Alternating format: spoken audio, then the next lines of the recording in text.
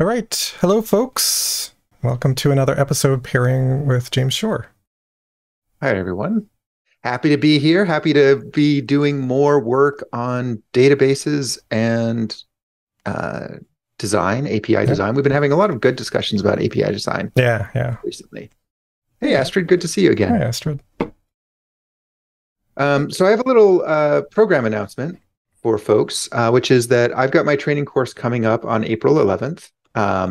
And for those of you watching the recording, that means that you've got just 1 week left to sign up. For people watching the live stream, you've got 2 weeks left. But what that means is that next week, I expect to be panicking just a little bit, saying, I've got to finish all the content. Like, I've been working on it and it's coming along really well. But I'm just looking at the amount of time it's going to take me. And I'm going to want next Monday to work on that. So we will not be streaming next Monday. Not as a pair. Probably what I'll do is I'll probably stream during this slot, but it won't be a pair. So okay, good to know. Yeah. So I won't be there, and there won't be a recording next week. Right. For those of you who watch the recordings, it will go up this Friday per normal, and then next Friday there won't be one. And then the following Monday, so 2 weeks from now, whenever you're seeing this, that is the day right before my course. I think everything will be done if I'm a good little elf and do all my work.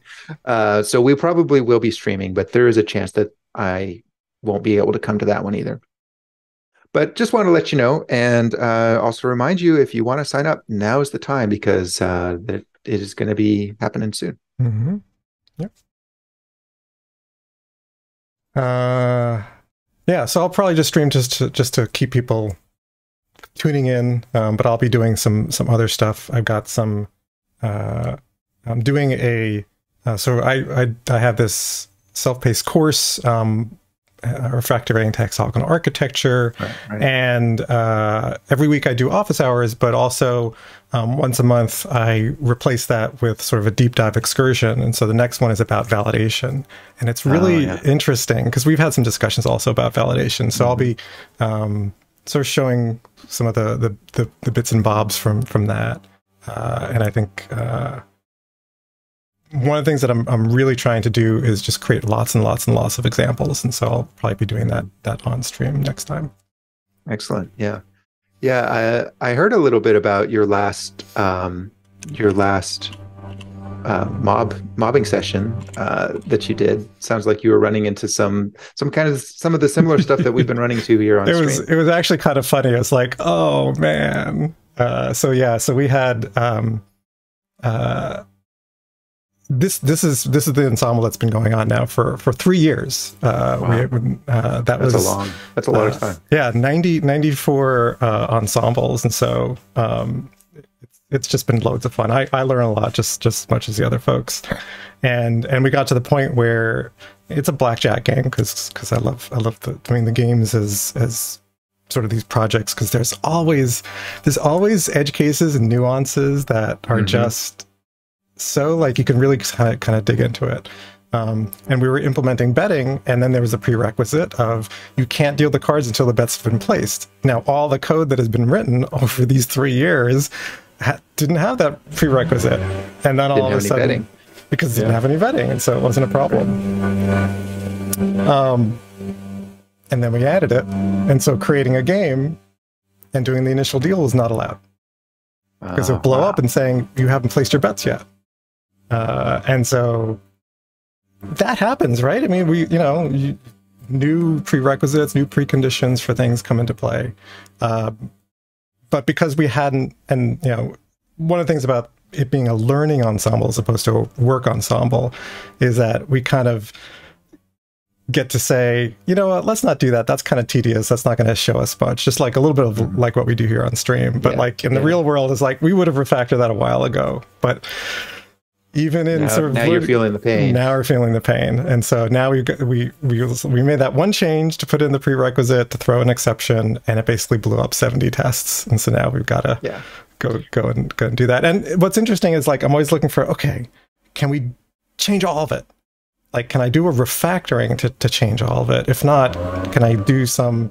So IntelliJ IDEA has a very advanced search and replace, what's called structural search and replace, where you can do things that involve saying, looking for stuff that is not just text, but is actually of a certain type.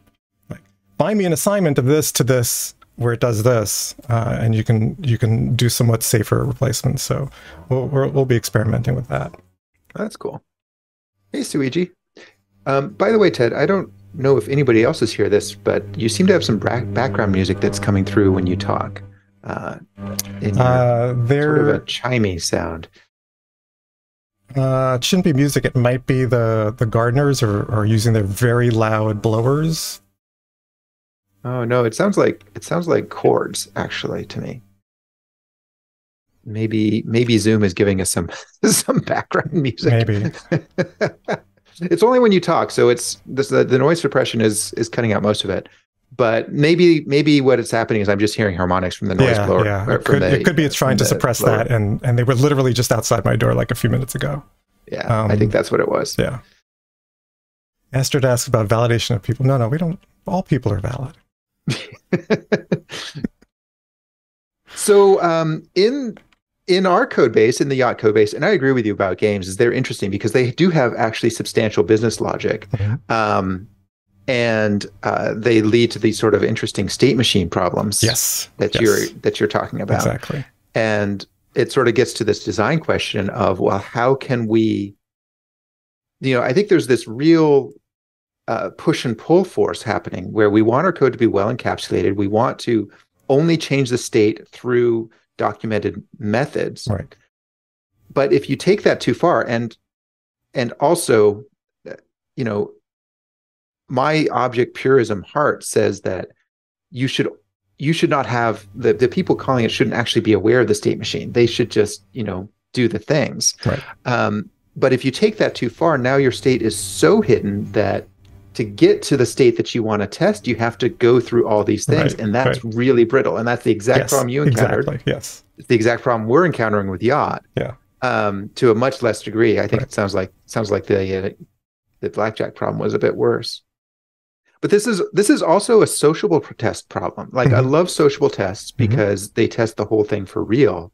But now when you change behavior, you could end up with having all your tests break. I don't know if I've ever talked to you, Ted, about the a collaborator-based isolation pattern that I use. Have I told you about that?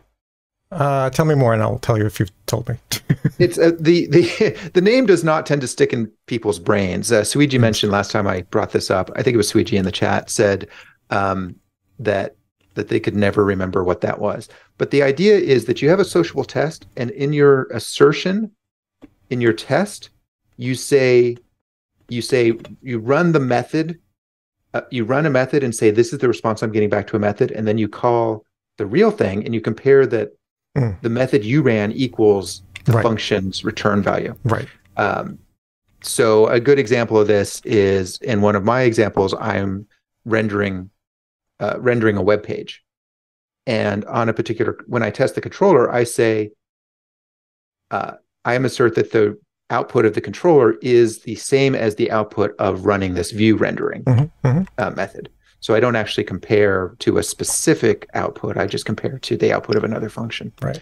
And that's one way of resolving this, is having this collaborator-based isolation, is basically not saying I expect this value, but instead I expect this function's return value to come back. And then they'll be the same. Yeah. Wouldn't really help in your situation because you were putting in a prerequisite, sort of a we were changing the state machine. Now you're not allowed to enter this state without being only coming from this prior state. And again, it was changing.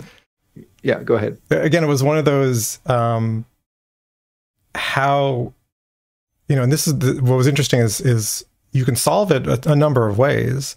So there were basically sort of two issues. One is the fact that we didn't refactor our tests. Had we refactored our tests to have a single factory method that said create a game at initial deal, or create a game with cards dealt, right? Then we would have had to change it in one place, would have been done and moved on. So that's kind of the most obvious, right? Like that's something that a lot of people do, but really is kind of a basic. You should have helpers that builders that do stuff for you, right? And the other is how do you get, and this came up when talking about this in your Discord. It's like how do you drive the thing to the starting point? And snapshot with the snapshots, it's trivial because you just say, here's the data, just start from here. And that, I think, I didn't sort of realize, I hadn't thought about that as a solution until like I literally encountered it, and we've been doing a bunch of stuff with snapshots. It's like, oh, of course. Yeah, that, I think, so the question of do we have a builder is sort of a basic one. And like you said, you would have done it, except it's tedious, right? Yeah. So your excuse was we're doing a fairly limited time training thing, and that makes a lot of sense. But I see people come up with all kinds of excuses in the real world that for the same thing, and we're not going to do it. Yeah. And it hurts a lot more in the real world than it does in a training environment, because you at least can say, okay, well, next time I'll have like done that, and then we'll continue. But the design question, I think, is really interesting because there are a whole bunch of different designs that you can do there. I'm not sure that snapshots are the right way, actually. Yeah, it makes me uncomfortable because, and Suiji mentions in chat about coupling the test to the snapshot feels like too much cheating. It's cheating. Yeah, it's sort of a backdoor into the internals. The snapshot is basically an encapsulated version of the private data of the class, right? Yeah. And that seems to be missing the point of private data, right? Now, at the same time, we want to set it.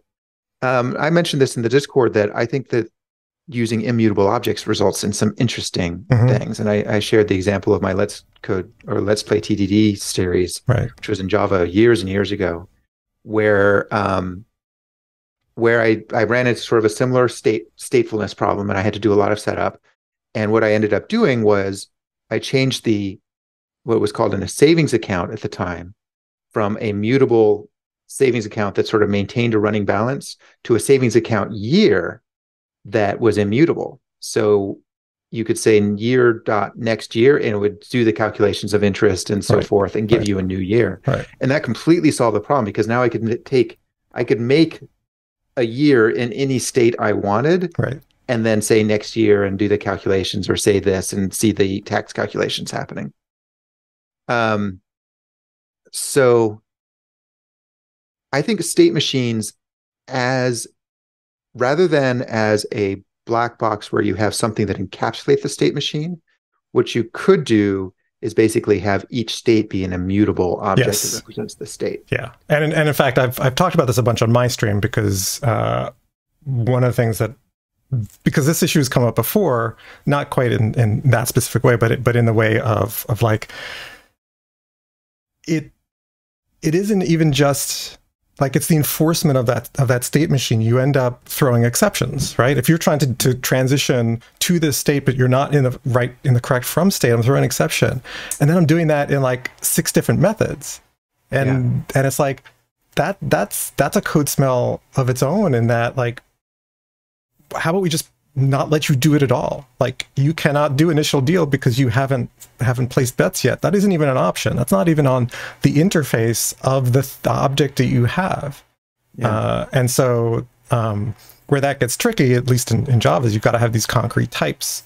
And so how do you do that?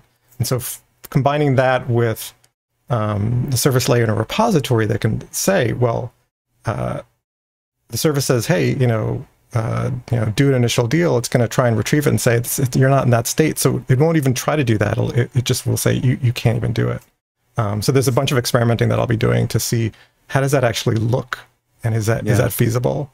Because otherwise you end up with like the state pattern, in which case you're just throwing exceptions for stuff that you can't do. And that runtime. So it makes it easier to get into the state, because you can say like, okay, this is your state. But it's not great.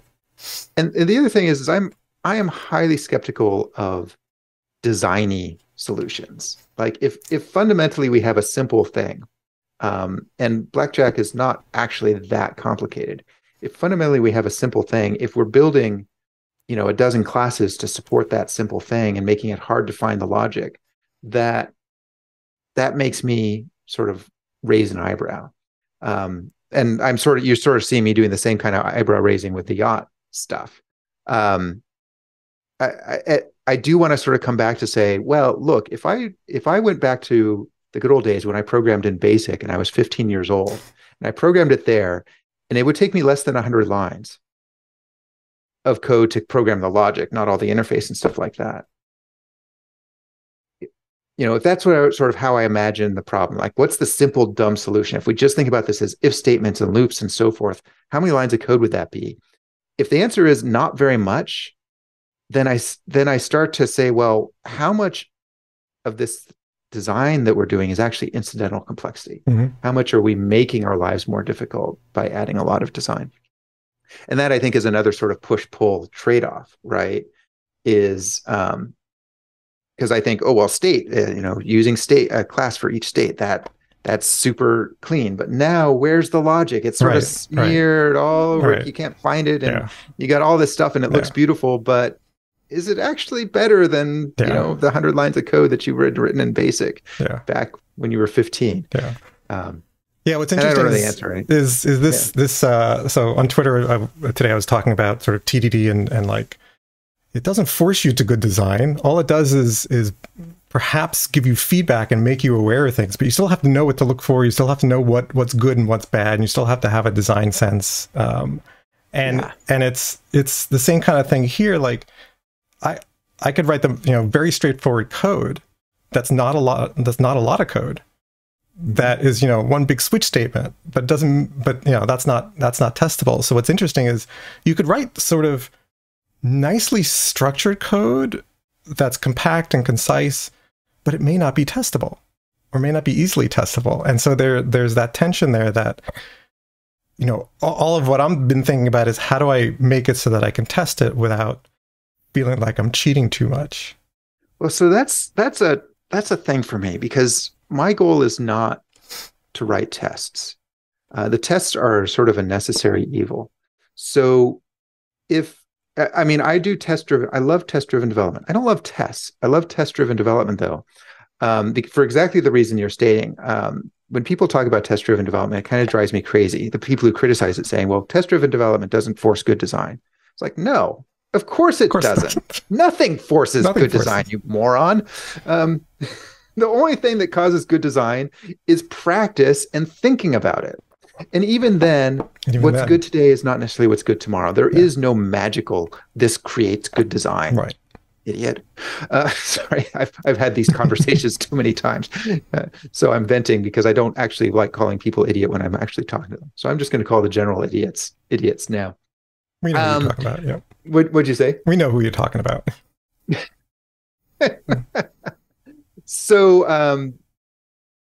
But you're right that TDD, what it does is it does create, if you do it properly, it creates these really small steps. And if you do it with pairing, where there's a lot of time for thinking about design, and that doesn't force good design, but it allows you, if you choose to use that opportunity, to create the best design you're capable of. Right.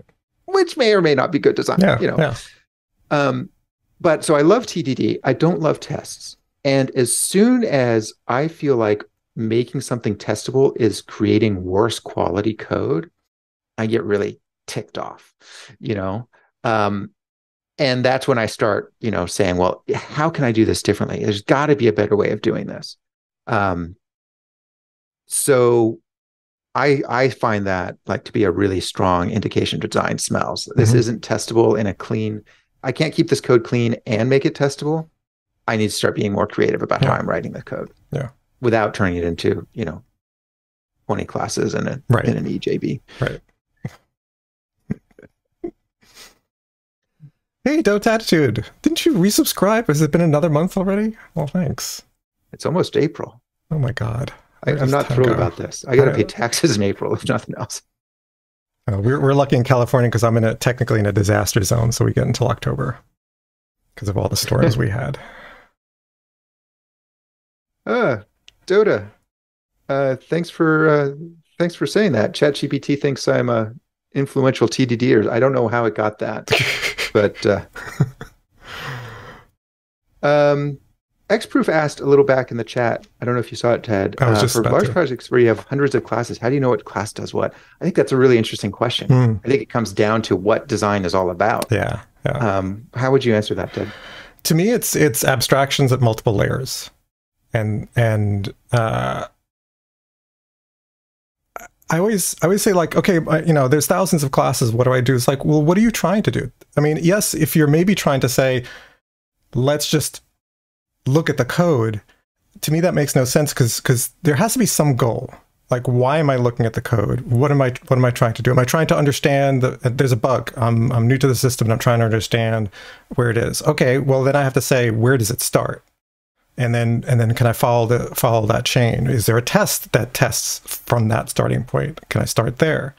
But otherwise, abstraction is the way we organize things. Yes, if there's 100 classes and they're all in one package, and some of them have terms from the domain and some have technical, that's just messy, and that just needs to have more cohesion. Works at multiple levels, right? Do these things fit together? Do these things work with each other? And those become abstraction boundaries that we give those names. And so, I mean, I've worked on code bases that have multiple millions of lines of code, and it was fine. It wasn't a problem, because we had very clear boundaries and responsibilities for different parts of the system. So that's sort of my off the cuff thought. I have another way of answering that. I don't disagree with anything you've just said. And actually, I think the larger the code base. So one of the things I've sort of commented on is how A-frame architecture is non-prescriptive and how hexagonal is more prescriptive. And you've actually talked about liking having it be very prescriptive. Yeah. This goes here, this goes here. Well, one of the things I want to call out is that the more people you have and the larger the code base and the larger the shared work on that code base, the more important it is to have prescriptive approaches. Yeah.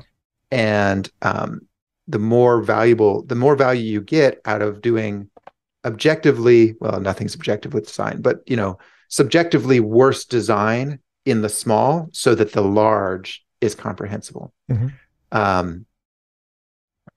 So I think, that instinct you have, it also works really well in training, of saying, this is the rule. You will always do this. You need that in large code bases where you've got lots of people. And that's part of how Xproof, that's part of how you know what things are, is because there are these patterns that have been established. Right. My definition of good design is that good design is easy to understand and change. And what that means is that design is very contextual, or the quality of design is very contextual.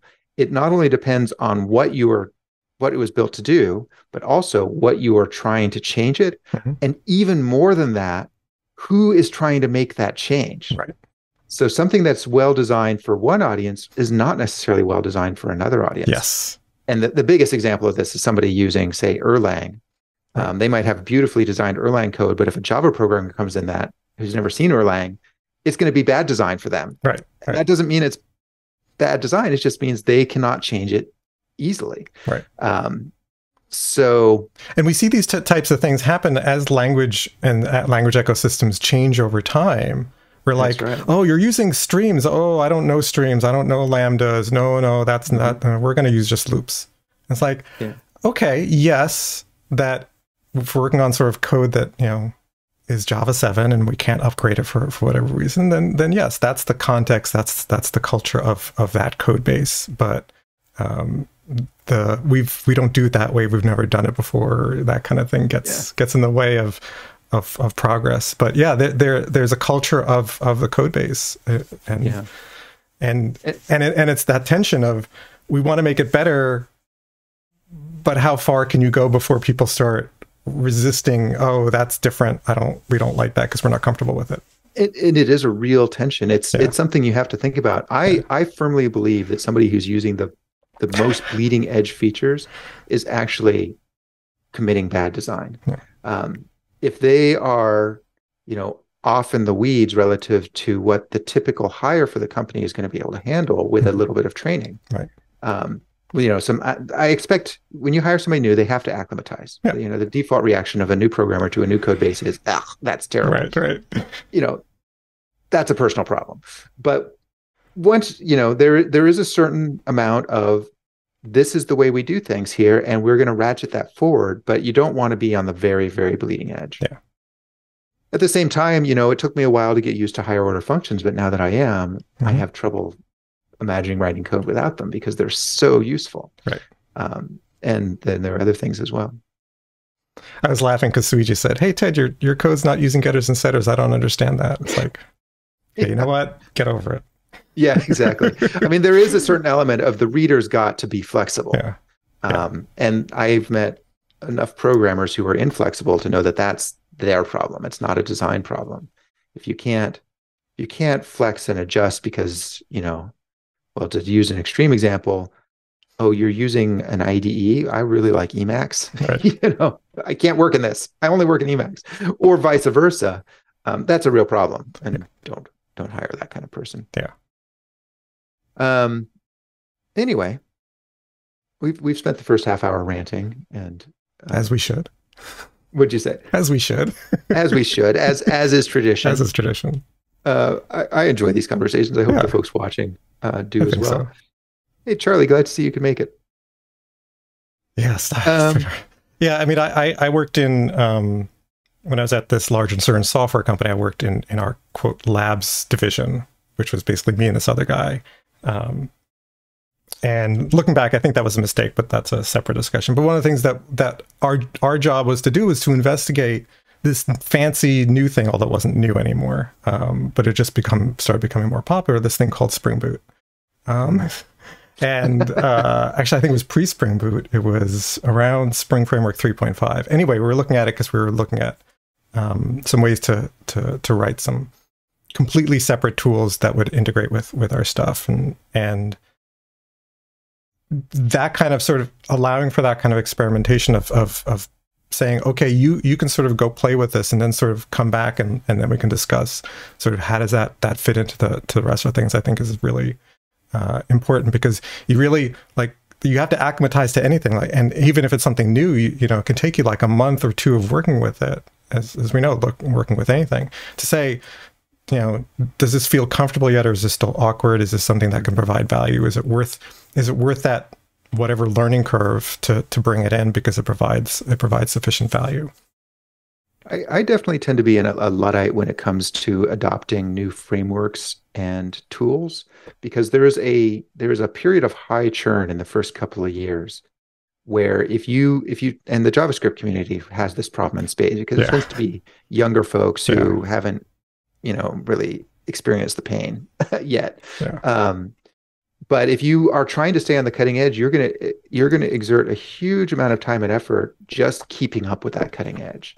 But if you consistently use 5-year-old technology, then you can be fairly stable.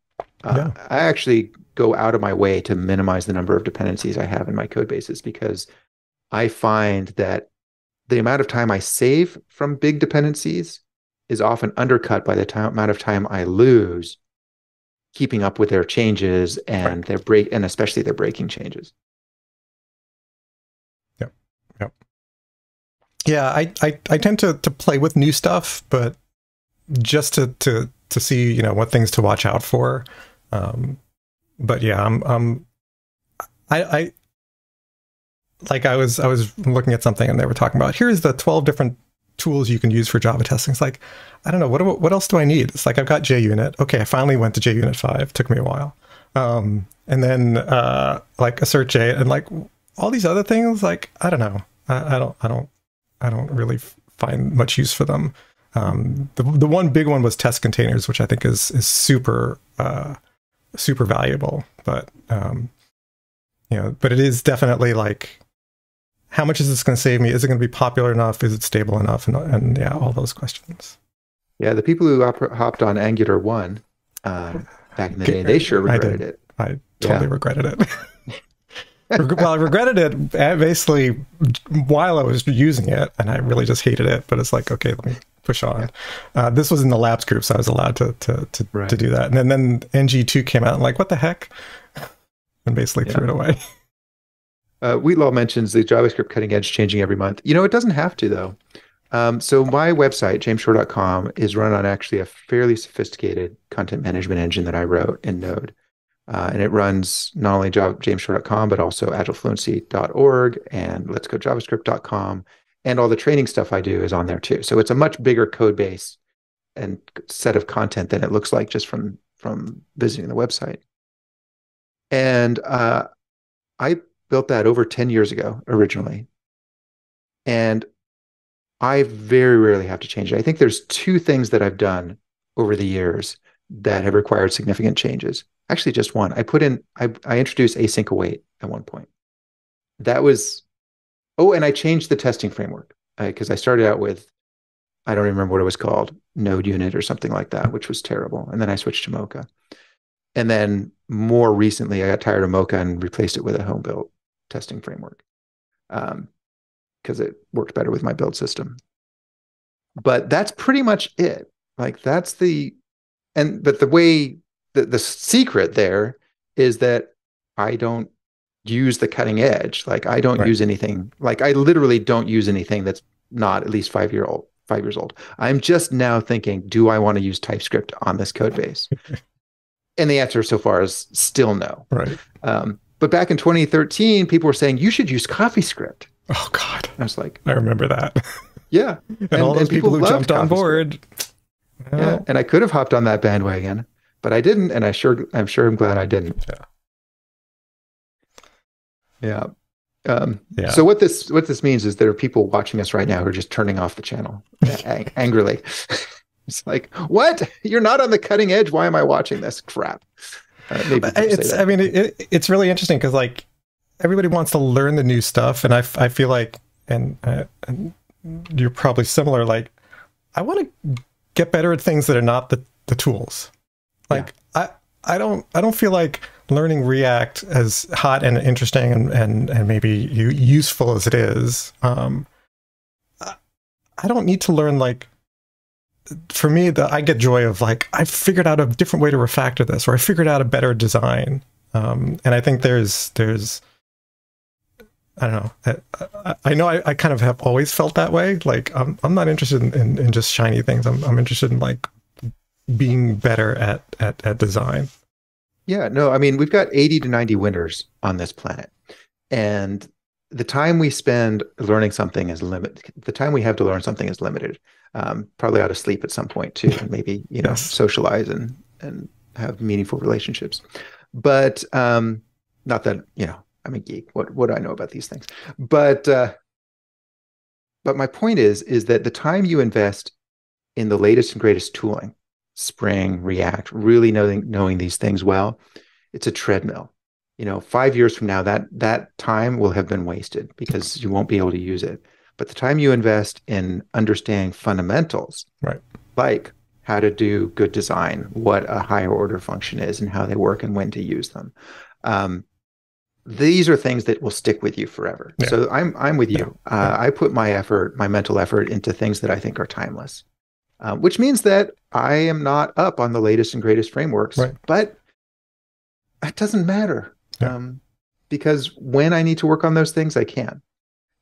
And I can learn them in the moment, the pieces I need to know for the code base I'm working on. Yep. And because we have a good sense of the fundamentals, we probably can figure out, this is using this way of doing things. At least I found that to be true for learning parts of Spring. It's like, I understand it's a very complex framework, but I understand what it's trying to do here and what these patterns are that they're leveraging. So yeah. Exactly. Yeah. Like I understand how dependency injection frameworks work in general. So when you introduced me to what Spring Boot was doing, I was like, okay, I see what's going on here. And I know where the problems are going to be. Right. Because I don't know if you remember the very first episode I asked you about the game service. Is that cached? Because that is one of the things that happens with dependency injection frameworks. Yep. Yeah.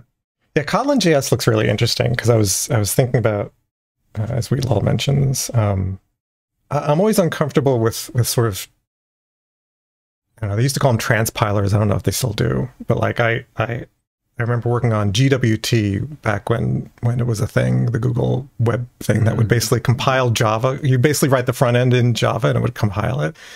But there were lots of restrictions. It was awful. Yeah, it originally was called the Clojure compiler, I think. Yeah, and I remember evaluating and saying, no, this is not going to work, because it was just too hard to integrate it with some other stuff that we had that was already in JavaScript. And I was like, if I'm going to have to deal with this boundary talking to JavaScript anyway, I may as well just learn how to write JavaScript. And so I'm always wary about compiling one language to JavaScript. Yeah. Which is usually the way it works. Is usually JavaScript's the target these days, although WebAssembly is a new target. But I'm always wary of that, because, like, how do I debug it and how do I test? Yeah. Although JavaScript is such a common target that it's actually got a pretty good answer to that with what are they called? Map source maps. Yeah. Source maps. Yeah.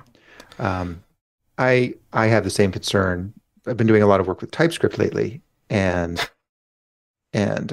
I actually really like it, but I'm still not going to change to it. Like, there's a major hit in compilation speed. With it. And so I'm just waiting for JavaScript to get types as a first-class citizen, and then I'll support it. Like, I'm not going to, because the problem with these TypeScript is trying hard, but the problem with these compiled to JS languages, eventually JS is sort of the English of programming languages. It absorbs all the good ideas from all the other programming languages. In sort of a funky way where, you know, sometimes you say I, then E, and then sometimes you say E, then I.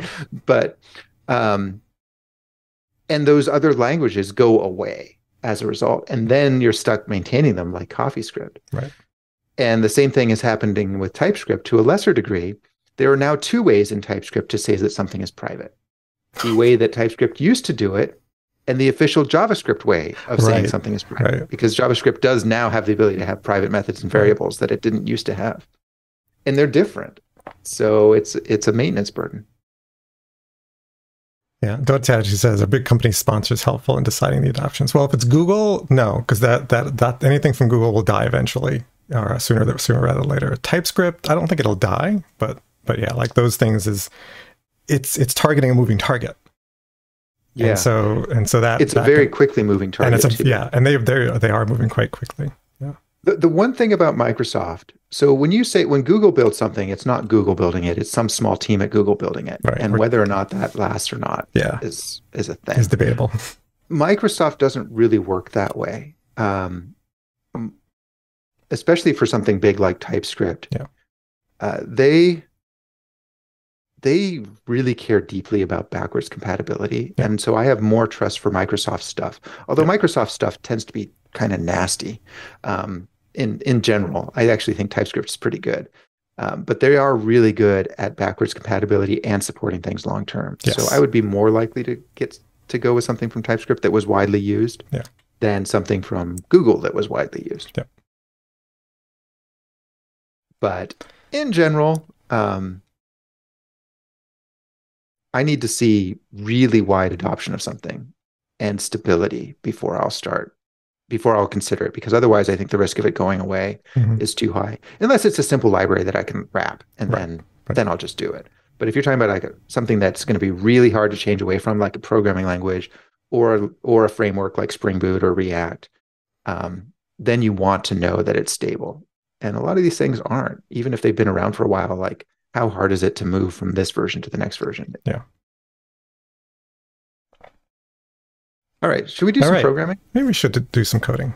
I don't know. I mean, we still got 2 hours and a quarter. We could spend another 2 hours talking about design. So what we've been doing in the code, just a quick reminder for those of you who didn't hear it at the beginning, a program note, Ted will be streaming next week. I will not be joining because I'm going to be working on my training course. And training course is on April 11th. This is kind of your last chance to sign up. So if you've been considering it, now is the time. So what we've been doing is we've been having kind of far too much trouble putting our new game database in place, because a lot of the tests have been working against an in-memory fake database, and the assumptions that fake made are not the same assumptions that the nullables make. And we could program the nullable to use a fake internally, and then everything would just work. But because we like pain and because we thought it would be a good exercise to share on stream, we're actually modifying the tests. And part of the reason for that is that we've discovered kind of what we were talking about at the beginning, that the tests are doing a lot of manipulating of state, which is not really what the tests should be doing, because it's not what the tests are about. Yeah. And so we want to fix that. And it's giving us an opportunity to sort of look at the tests in detail. So when we left off, we'd been going through that. Over on line 59 on the right, we've got the old implementation, which is the in-memory database. Right. And on line 60, we have the new implementation, which of course is causing our test to fail. Right. So where do you want to start? Should we just start with view controller test and go through these one at a time and see if we can fix them? That's a place to start. Let's see. And maybe put the test, like, let's work on one test. Let's make the test pass again. So change things back on the right there. And so which test is the one that's actually breaking here? So let's make sure. I'm just going to run this test class. So, oops, no, the test class. So these are all passing, and then if we change it,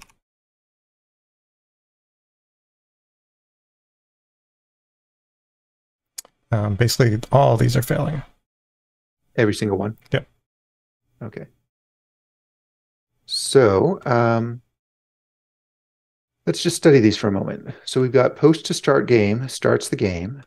We're creating the game service. We're creating the controller. This is not using any of the Spring crap. So it's just building it. Right. We start the game, and then we assert that the game round is completed is true. Can we see the view controller code? Yep. Yeah, so it's basically calling start. And that's what's where we're saving it. And so here, we're basically assuming that when we load it to find out whether the round is completed, we're going to say that it must be true because we started it. And therefore... Yeah. Yeah, so this is a case, I think, where the sociable tests are obscuring the behavior. Really, all that we're testing here is we're testing that a method is called. And so a mock would say this method was called. Right. I don't love, I don't like that sort of test. I don't like, what do they call it? Interaction-based tests. Yeah, because that just feels like, now I'm not testing behavior. I'm testing internal, what we've written. The behavior is we're telling the game service to start.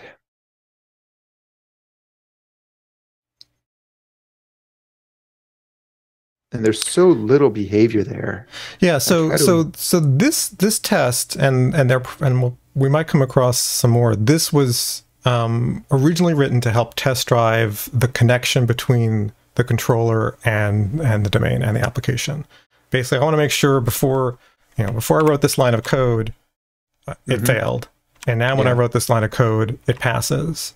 Yeah. And now it's once I've written other code that sort of depends on that, is this test really necessary anymore? I think it is, because I'm hoping that we'll actually modify the other tests so they don't call start game. So, line 36, there's this is something I see frequently. The less your code is doing, the harder it is to test, because there's less to get a handle on. Right. So I guess what I'm trying to think here is ultimately, what's the important thing here? Checking that round completed is sort of a side effective way of getting at it. Right. I mean, we could, although this is more, we are doing an emit, and so we could just put an output tracker. I think that was the other thing we looked at. Yeah. We put in the output tracker and said that we are going to emit when the game is saved. What if we started tracking things like state changes? Game started, for example, as an event. Okay, I'm glad you mentioned that, because one of the things that is very popular these days, and it's been sort of in and out of popularity for a long time, is basically event-driven kinds of things. And there is this idea of having the object sort of say, here's the actual sort of transition. Like, I transitioned, and now you can sort of query it. And so you can, there's a way of doing this on domain objects to basically say, hey, what events occurred? Because it might have actually been multiple things that occurred, and it can sort of gather them up. So I very much like that idea of tracking those transitions. Yeah. Yeah. And the output tracker is not actually something that you do on a nullable object. It's something that you can do on anything. And although I've yet to encounter a situation where that was useful in production, I can totally see it being something that you'd want to have in production. Like, I want to know when this state transition occurs. Yeah. We've programmed the output trackers right now in a way that is not super useful in production, because it stores every transaction that's ever been made, and it doesn't alert you, right? But I can imagine in the future discovering that output tracker or output listener needs more capability to make it more useful in production. Yeah, there are definitely cases where treating it more like an event capture device, and then being able to say, what were the transitions, or what were the interesting events, whether they were transitions or not. What are the sort of the interesting events? Yeah. So I wonder if we should do that. Should we change this from emitting the game to emitting the behavior? Because game service is kind of a black box. It doesn't return any values most of the time.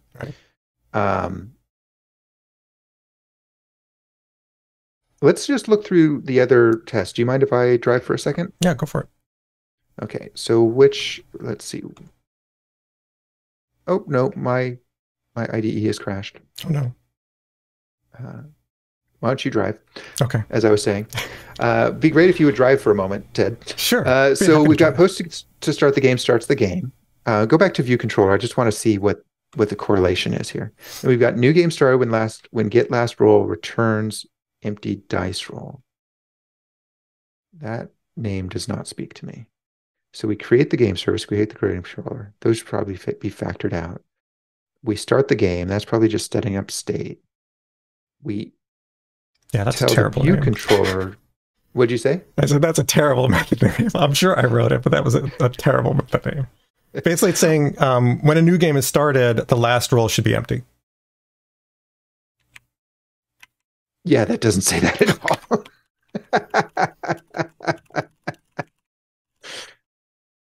all. Okay, so last roll is just saying, so that's interesting, because that doesn't seem like behavior that should be tested at the view controller level. That sounds like game service logic or game logic.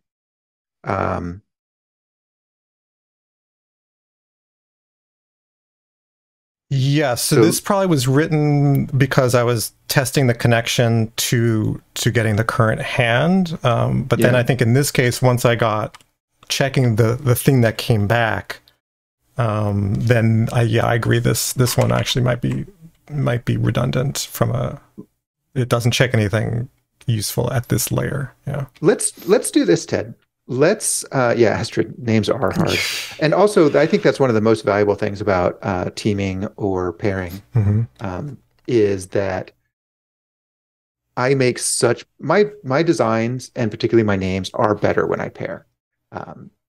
And these days, I don't get a lot of opportunities to pair except when I'm working at a client site, which is part of the reason I enjoy doing this with you, Ted.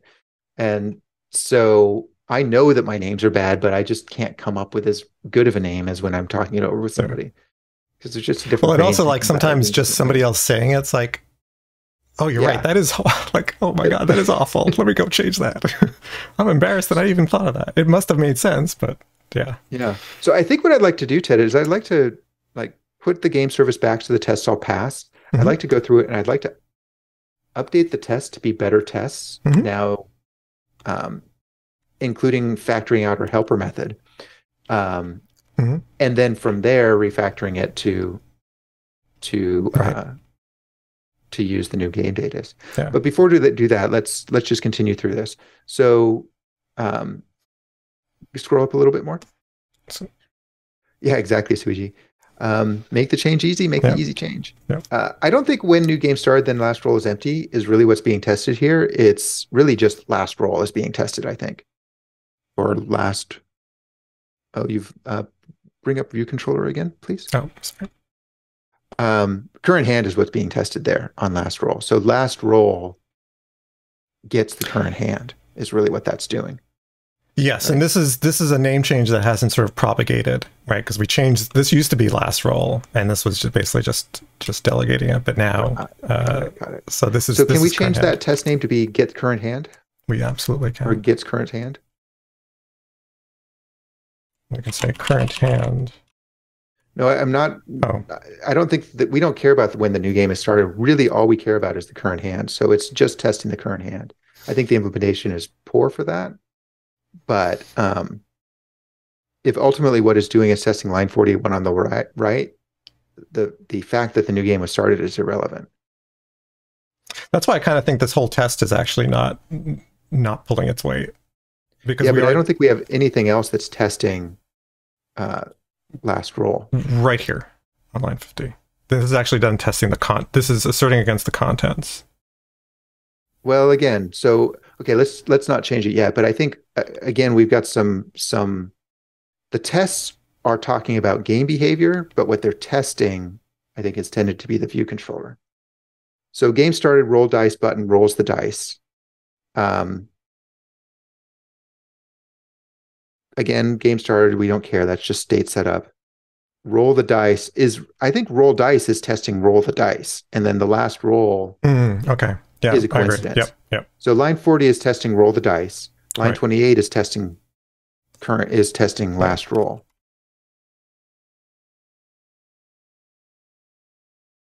So what do we call it?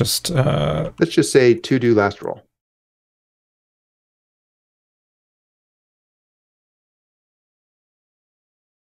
Or can get current hand. That works for me. Is that okay? Yeah. I can change it what you said. It's like I heard what you're saying, but I was typing something else. So I said to do current hand. But I think can get current hand is actually better. Okay.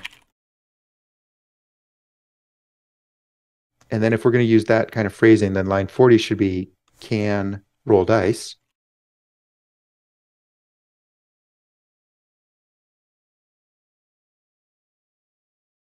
Okay, let's keep going. Score categories returned scored categories. So that's calling scored categories. Yeah,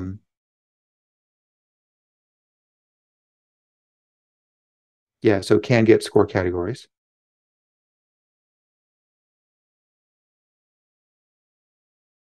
Suiji, that was my first thought, but I think we're actually going to rename it from last roll to, oh no, we're not, because it's a public interface. We totally can, because Spring doesn't care what the name of this method is. All it cares about is the annotation. Got it. So we can totally change that. Okay, so assign last roll to category, then category is assigned and scored. So start game, roll dice. So that's really assigned to category. So can assign roll to category.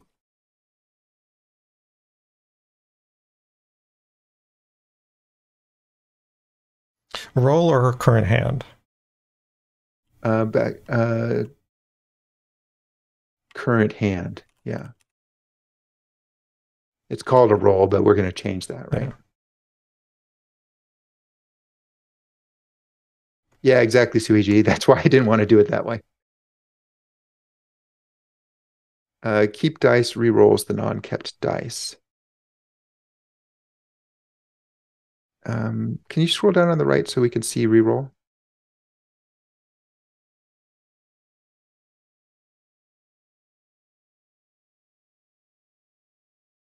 So it looks like it. Yeah, so that's actually doing two things. It's not just calling re-roll, it's actually doing some logic. It's basically, this is the input that comes in from the outside, comes in through the API, And so it's basically ensuring that it understands what that you're saying, keep these ones as opposed to discard these ones. Yeah. Yeah. I think that name is fine, but I might reword it to be reroll keeps specified dice. Yep.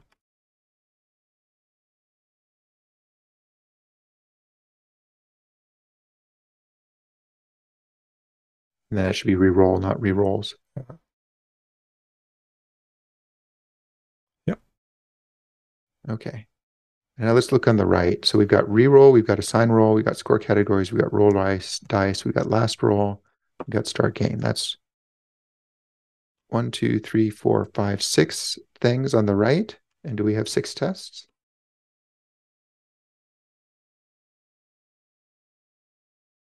We've got 6 tests. Yeah. Okay. I mean, ultimately, this. I think the tests were disguising what was really happening here, which is we basically have one method for each endpoint. Yeah.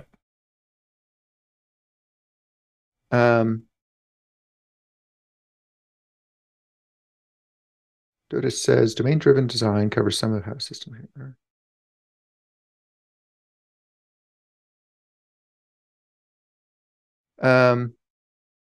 Yeah. Should we take a break? Yes. Let's take a break. All right. See you in a few. Go grab a drink. We'll be right back. All right, we're back. Okay. So we understand what these tests are doing now. You've refamiliarized and I've first familiarized. And so now what I'd like to do is I think what I'd like to do next, I'd like to modify the test to be speaking more clearly about what it is they're actually doing. I actually see 2 approaches to this. We can use the behavior or the collaborator-based isolation that I was talking about earlier, or we can use a output tracking sort of event-based approach. But before we do that, I think it does make sense. Well, maybe it doesn't. I was going to say it makes sense to pull out the duplication we see on line 18 and 19 and 29 and 30 and so forth. But actually, I find that premature abstractions end up being problematic. So probably we should refactor and then, or modify the tests and then pull out the commonalities. Yeah. So collaborator-based isolation is, again, we set the expected value in the test to be the result of a method call. And in this case, that method call would be calling gameService.start. But then we need to compare 2 game services, which would be weird. Yeah. But we could do it. Then the game service has the way of giving us the game, right? Or does it? Yes. So it has a method which is basically where was it? The basically load game gives it the game. That's used internally. But then it pulls it from the game database. Right. Because game service doesn't hold domain state. It holds ways of getting the domain state, which it gets by load game. Okay. All right. I've been holding this in my back pocket for a while, but I want to talk to you about a completely different way of designing this code and see what your thoughts are. All right. But that's going to require me to restart my IntelliJ because it crashed. Okay. So let me restart it. And it may be that as I talk this through, I'll realize what a terrible idea it is, because that's what usually happens when my design fantasies hit the real world. But let's see what happens here. Because if you think this design idea is a good idea, it might influence what we decide to do here. Because I'm feeling like the existence of game service is part of what's causing problems for us. Because if we were operating on a game, it would be easier.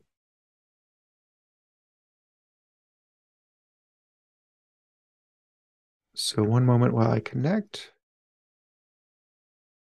Please work code together. Please don't crash on me again. I don't think we've had a single stream where I've tried to use code together where it's worked properly the whole stream. No, it's worked at least partially, but not for the whole thing. Yeah. All right. Can you see me? Yes.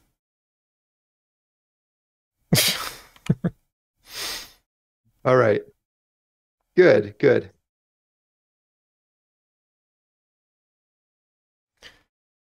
Here's a fantasy. Should I do a commit before we, or is this? Have we changed anything yet? I mean, we renamed the test names. Yeah, go ahead and do a commit. Because I think, I mean, definitely what I'm about to do is not permanent, but I'm going to write it as sort of code. So, okay. Yeah, so I've been complaining about game service from pretty much day one. Yeah. I think in the very first stream, or maybe the first couple of streams, I kept that complaining in my inside voice, and I didn't say it out loud, but I've had a reaction to it basically since I first saw it. Yeah. It's been an ongoing joke. And the thing is even though I'm unhappy about it, I mean, it's often the case when in my code and code that I wrote and designed entirely for myself, I'll often be unhappy with design, and I'll have this sort of frown on my face every time I look at it. It's like, I don't like this.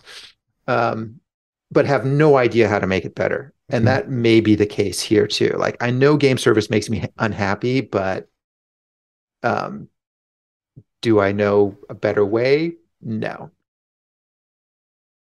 Okay, here is the crazy, wacky idea. So game service is effectively a global with no state. And I hate those so much. And they're very much something you see in dependency injection framework-based frameworks, dependency injection-based frameworks. I know what your first reaction to what I'm about to say is, but we've got another controller. So set that aside for a moment. But what I would like to do is something along the lines of this. GameDatabase dot execute.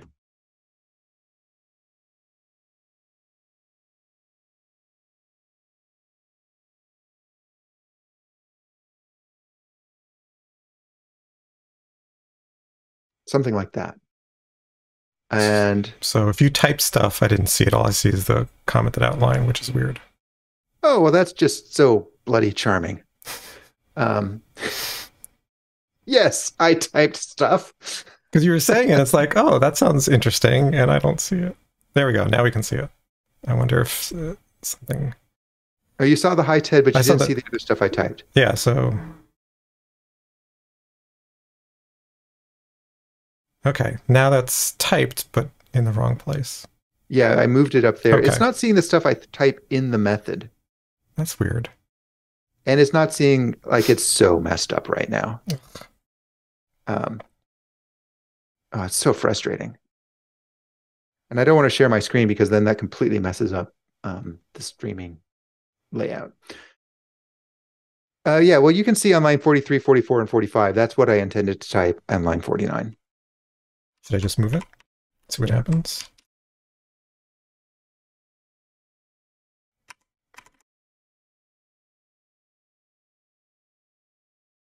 Okay. Yep.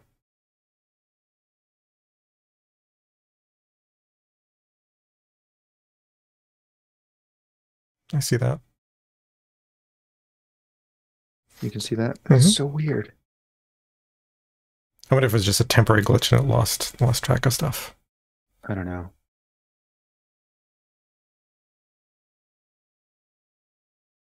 Anyway, that's kind of what I'm thinking. And then up here,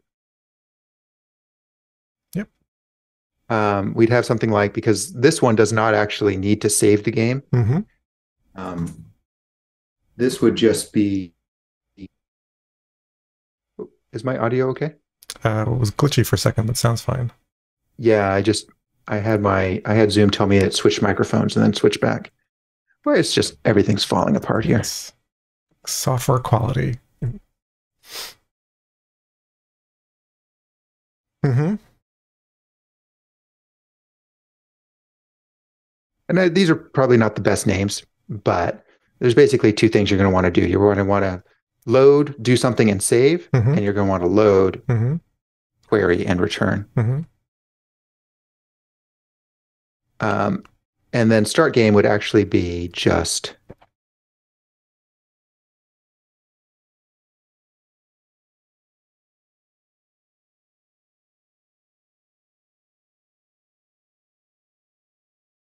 the main thing here is that once we're operating on the game,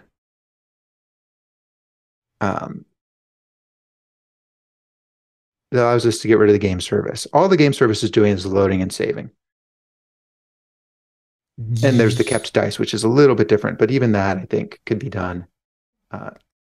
We can move more of that logic into the game itself. Right, except for, yeah, that's what you said, except for notifying when you score a category. I'm sorry, what? So when you score a category, when you sign the current hand, it sends out the notification, and it does the fetch as part of something else. So this is an idea that's been rolling around my brain for a little while. I see two problems with it. I saw one problem with it, but the thing you just mentioned is a second problem with it. Problem one is that now we'd be repeating this logic in both yacht controller and view controller. And we'd basically be repeating one line, the GameDatabase.execute and the GameDatabase.query. Right. That might be a good thing. I think it depends on how similar and different the different controllers, the different front ends we're putting on this are. That might be worth exploring. But if they're really pretty much identical, then I don't like having that duplication. Yeah, and then the other problem is exactly what you mentioned, is the notification. Is that now also going to be the responsibility of the controller to do that notification? Right. And is that duplicated? Right. Yeah, so they are precisely duplicated because the application layer is, even though this is a very tiny one, it's intended to be the high-level use case of what you're trying to do. And the adapter's job is just to say, well, how do I display this hand? How do I display the current hand? Do I translate it into HTML? Do I translate it into JSON? But the commands and queries against the application are exactly the same. Or intended to be exactly the same. Yeah, the only case where I could see it not being identical is if for some reason we had a front end. Let's say we have a mobile front end, so we trust it a bit more. And we don't want to hit the database on every command. So we cache more on the front end. But then you've got a problem like on mobile, your application can disappear out from under you. You don't want to lose your state. So I don't know if that's actually realistic. Yeah, I think so. What's interesting is if you started out this way, right? Let's say you're creating an application. It's like, okay, I need a controller and I need to access this stuff from the database. You might totally start out implementing it this way, and then you'd say, oh, I have this other controller. It's doing pretty much the same thing. You'd pull it out into a service. Or another way is to pull it out into individual commands, which has a benefit of there's a finer granularity, which may or may not be good, but it can make testing somewhat easier. But then you end up with more classes, which then how do you know which command to create and who creates the commands? And then you've now got another class that's managing the creation of commands, and so there's again that trade-off. But it's always interesting because I see a lot of people learning Spring or similar kinds of things and creating all the layers with a project that doesn't need all those layers. Because they only have one controller and they only have one repository, and it's like the stuff in the middle is doing nothing because it's only delegating because they don't really have much of a domain. And so in that case, yeah, totally put the repository right up in the controller, let it access the stuff, and then that's totally fine. The question then is, what do you do when, now I need another controller and it's a different interaction mechanism. Now I have side effects, and there are other ways to handle the side effects. You could say, the game database broadcasts an event. Spring has that. Whether you want to use that or not is a separate issue, but it could broadcast an event when you saved a game, and then listeners could listen and then do the appropriate notification. I don't care for that, but you could, one could do that. Yeah. Hey, Tramstars. Hey, Tramstars. So let's look at a second option. So this was my first thought, but then it sort of ran up against the grounds of exactly what you're talking about, is that we're duplicating. So let's imagine another scenario. And I actually want to imagine a scenario where we have multiple games. So the ID is going to come into this. So let's do this. So current design. Can you still see what I'm typing here? Yep. Hallelujah. Current design is, I think it's game service dot roll dice, correct? Yes. How would that support multiple games? Would you pass in an ID? Yeah, the ID would have to be passed in. So get an ID coming in as a parameter to the roll dice method, the one that Spring calls. And then whether I turn that into a class or not, basically I get an ID and that gets passed along into the service. And it would then validate of, does that ID exist? If not, then I'm going to throw an exception. We'd say not found, and otherwise it would go fetch it by that ID.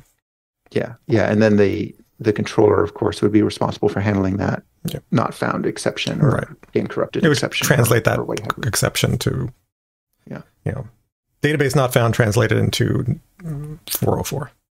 Mm-hmm. Mm-hmm.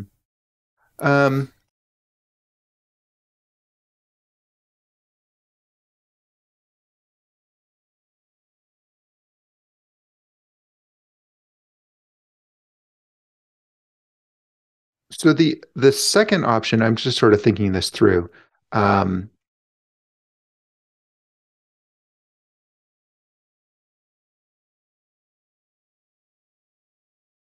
It's actually not much different than what I've put as option 1. But I was going to say, well, if we keep the saving inside of game service or inside the game, then we could just say game.roll dice. But then that raises the question of where do we get the game? And so we still have to get the game from somewhere. Right.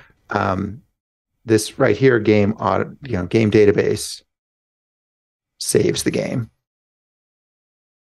And design option 2 is basically kind of similar. It's game database load game ID.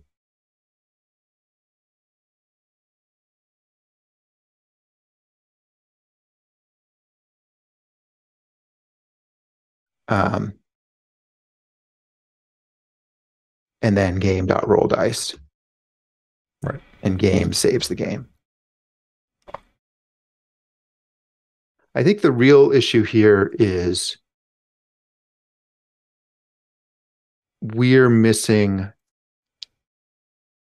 See, if I were coding this without Spring, I would just pass the game into the controller. We don't have a way of doing that generically, though, do we? Passing the... can we in Spring have something that just operates on every endpoint and figures out the ID of the game and loads the game? You can create an intercepting filter that would see an ID come in, go look it up in the database, and then basically allow you to then do that.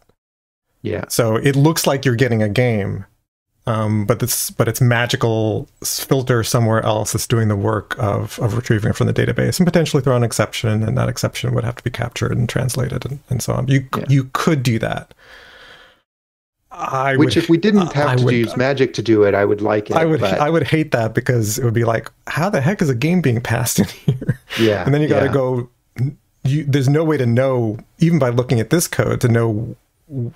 Maybe IntelliJ could help you by saying, hey, by the way, there's a filter that would do this, and you'd follow that along.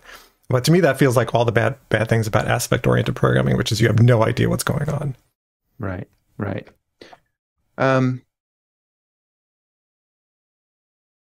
Yeah, so that's an option, but I don't think it's a great option, given the constraints we're under. So yeah, I think all that's left then is something like this.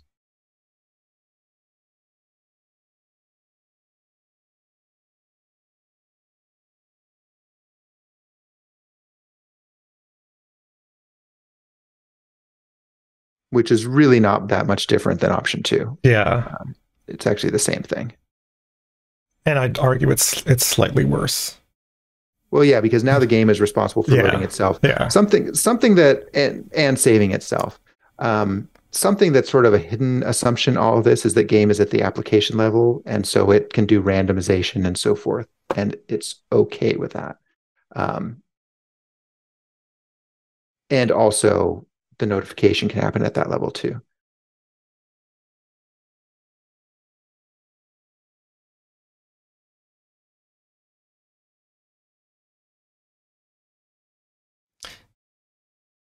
Yeah, that just feels like too much responsibility to put on game. Well, let's take a look at game. Because part of the reason, so what is game doing? Game is part of my thinking in this is that game isn't doing much. Game is delegating. Game is very much traffic copying. Can reroll. Where's can reroll being called?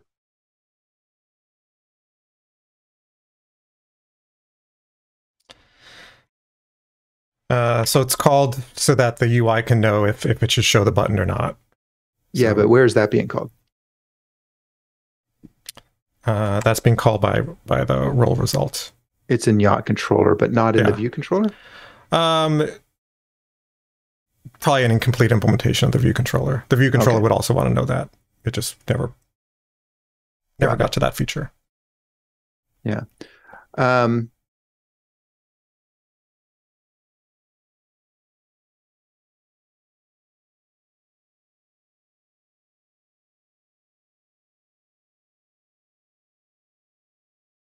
I think if it were me, I would probably go with option 1,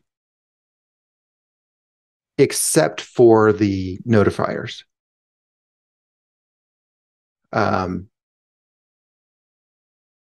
Because here we've got the game saves itself. I don't love that. Yeah.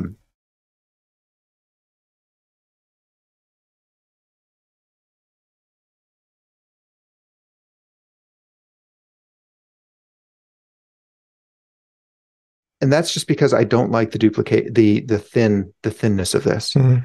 Is that really a problem? Is it more of a problem than duplicating this logic everywhere?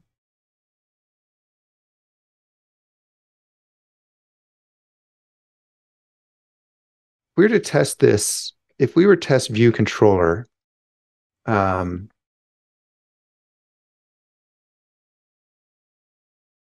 we write a test of this, what we would do is our expected value would be game. We create a game.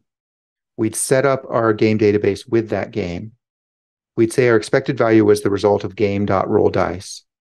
And then we'd assert that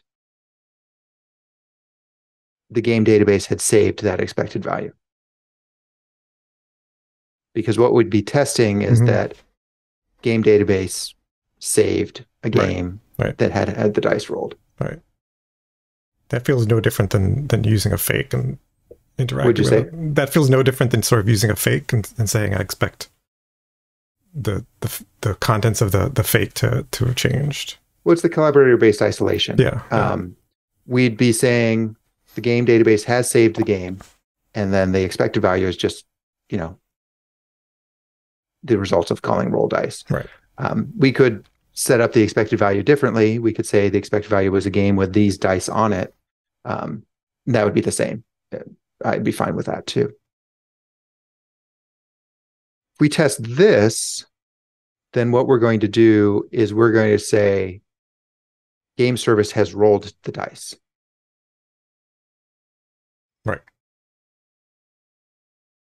Well, that's a nicer test to write twice than the test we're talking about here.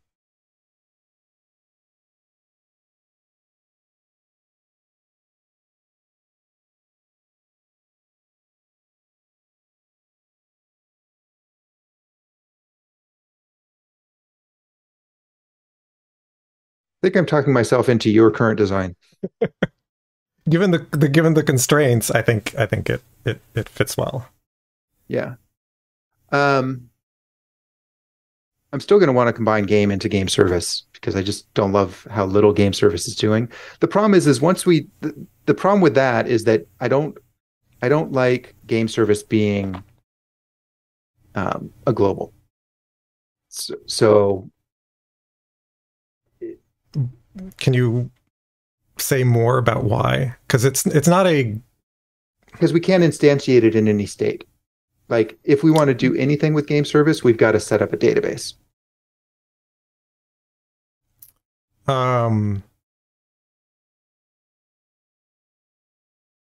Right, because it has no state because it's an orchestrator among other things that do have state. Right, and that's what bugs me. I don't like things that don't have that. I don't like code that does that. I don't like orchestrators. Okay. Yeah. Because part of what's been going on with view controller test is we can't just create the game service with the game in it that we want. Actually, we could say game service.create null and give it the game. Yeah. We have that ability, don't we? I believe we do. Well, we'd have to push it into GameDatabase right now. But no, I think it's in there. Yeah. Oh yeah, we have with game. We actually added that. I think in that context, we just haven't used it yet. Yeah. Mm-hmm. Okay. Well, now you know sort of where my brain has been at. Yeah. I've been holding this in the back of my head because I haven't felt like it was fleshed out enough to work. Mm-hmm. And I'm still not convinced that it's a good idea. So let's keep going with what you got. But I wanted you to see where I was going with it, to see if it sparked any ideas from you. Yeah, I mean, again, it's sort of like if I were starting, if I didn't have two controllers, I might use something a bit closer, and I might not even have a game service. The game service stuff might be in there. But I guess I don't mind the sort of separation between this service thing and the controller. It's a in the sort of idiomatic Java with frameworks, it's pretty standard. Well, typically when I see dependency injection frameworks use a service, the service is basically loading. It's not acting as a proxy like your game services. That's what's a little bit weird about the way you're doing it. Is that truly idiomatic for Spring? Well, I mean, there's some stuff where it's proxying, if we mean delegation, where it's not adding anything. Like currently a lot of the load stuff, the query stuff, the service is not pulling its weight, right? So right. There I'd say, yeah, for all these things, certainly it's not pulling its weight. And why not just push the repository directly into the controller because it needs it, and that's totally valid, and I would totally do that. I do find, and that's a common mistake, is if you're not going to do anything, certainly for querying, then just pull it directly from the repository. There's no reason to have an intermediary. But a lot of the times I've found that commands or mutations cause side effects, not just writing it to the database, but also doing notification or perhaps other kinds of things that need to happen. Happens often enough that I'm fine to pay a little bit of the price up front to segregate that into a service class. And then it really becomes only about the service layer, only becomes things that make changes, things that are immutable. Yeah. It's really the notification that I think is the death knell for my idea, not so much the duplication, because two controllers is not so much duplication. And it reads clearly. Like, I really like the way it reads, saying GameDatabase.execute. But that completely fails when you've got the notifier in the loop as well, because now you've got the controller doing too much. Yeah. And I'd be okay if there was only one controller doing that, but if we've got two controllers doing that, now it's got to be coordinated. It's a problem. Yeah.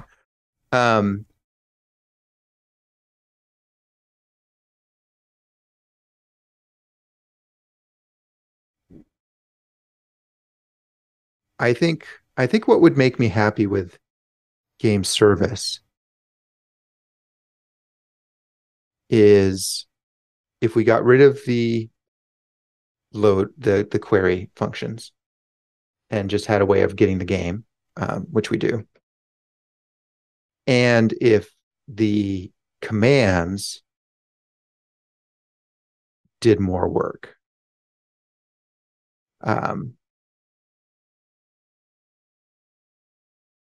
So let's wait and see where that goes. I think to bring us back to the present, I think I've talked myself into saying that the best way to do this is to ask the game what its output is. Mm-hmm. Do the output tracking on the game. Right. Can you see me typing in view controller test? Yes. Okay. So far. So what we had planned to do last time, and we actually, hey Joyous,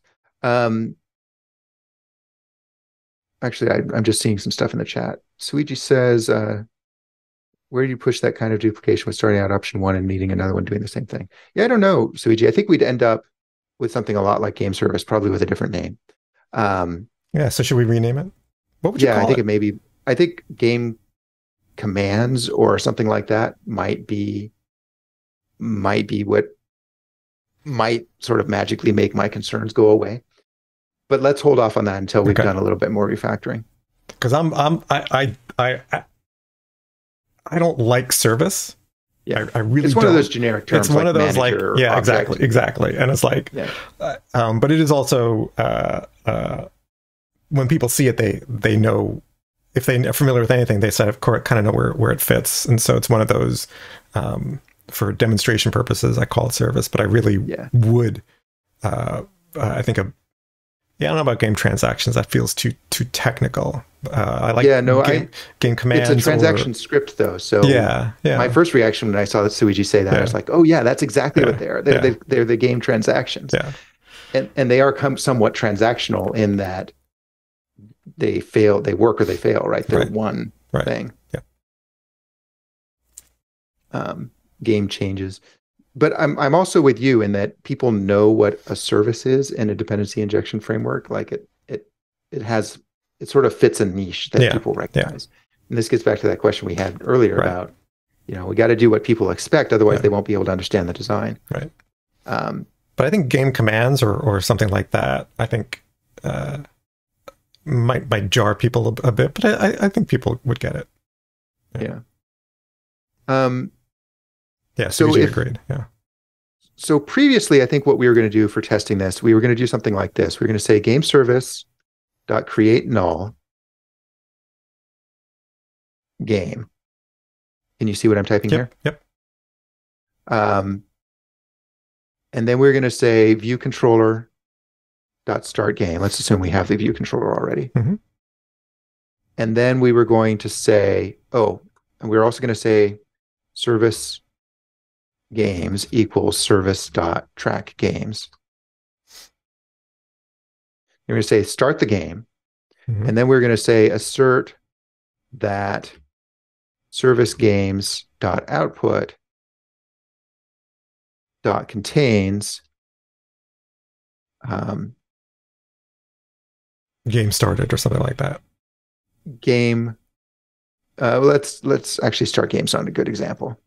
Because it's kind of a weird one. Let's talk about roll dice. Okay.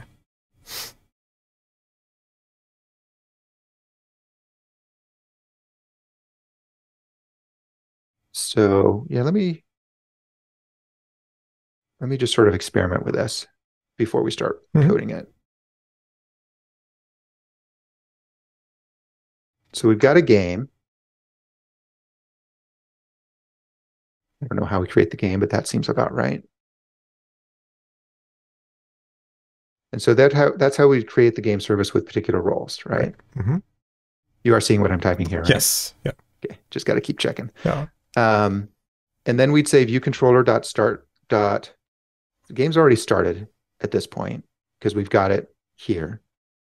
So we should be able to just say viewController.rollDice. Mm-hmm. We'd have the games.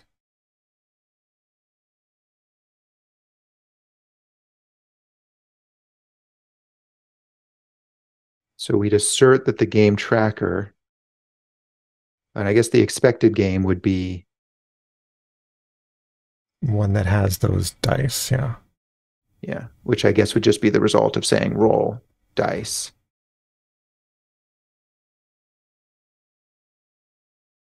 So we could either do it this way, which is sort of the collaborator-based isolation approach, would just simulate what's happening in viewController, which is just calling roll dice. Or we could make a game, you know,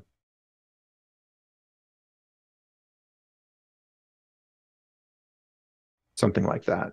Right. I know that's not the actual syntax. So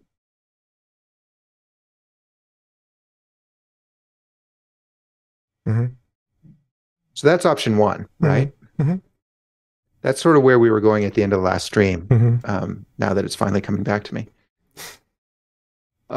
Option two, though, would be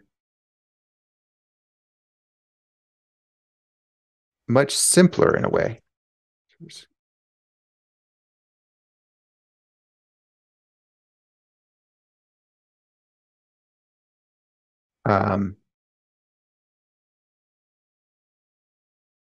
We just do something like this. Say viewController.rollDice, and then assert that service tracker dot contains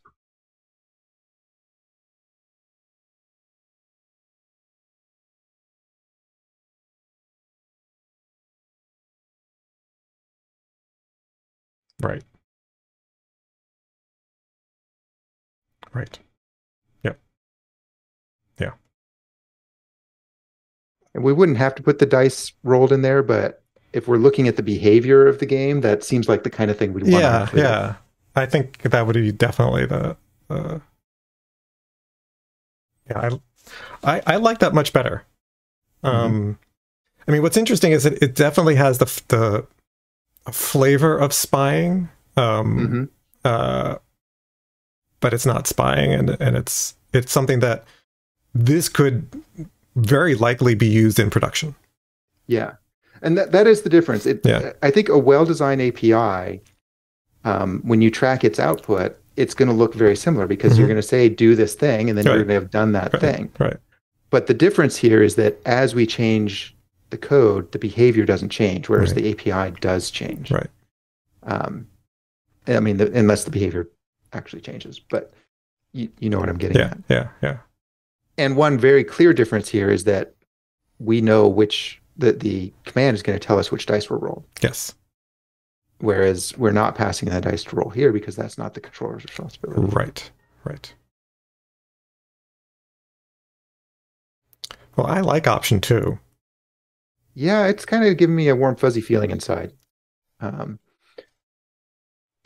it's kind of leaning us to this thing as well, which is interesting.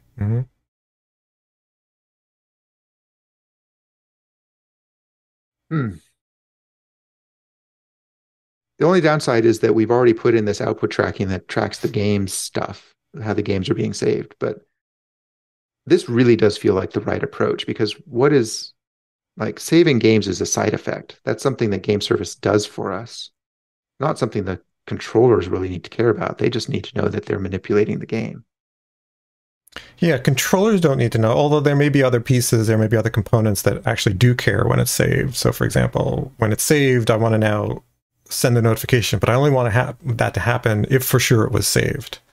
And that's actually going to be happening inside of game service. Right. And so there, so you know, yeah, so it's sort of like, we'll test that with the game service test. Yeah, so it's like, so I agree. So it's sort of like, only tell me stuff that is sort of domain stuff that I care about, not like you exactly said. Yeah. Yeah. So what that means is some of what we're doing with game service.create null. Let's see, we can do die rolls with average scores. We have it with die rolls in here twice. Interesting. Oh yeah, two different. No. One is a list and one is got it. Yeah. I hate arrays. I think you must have added this at some point off stream because I don't remember you doing that. Or maybe I'm just misremembering. I think we just found that it was easier in some cases, but yeah. Okay. So let's go ahead and reset, but let's start going towards option 2. We'll have to redesign our game service.track output to track commands. And do you like the idea of having like subclasses of commands? How do we want to do that? That's a good question, because and this is now I remember, it's like the tricky part about these kinds of event-like things is each one has different information that it's going to need to hold on to. Yeah. Well, I'll tell you how I would do it in JavaScript. I don't know if this is going to be helpful or not, but it would be something like this. You get an array of commands back.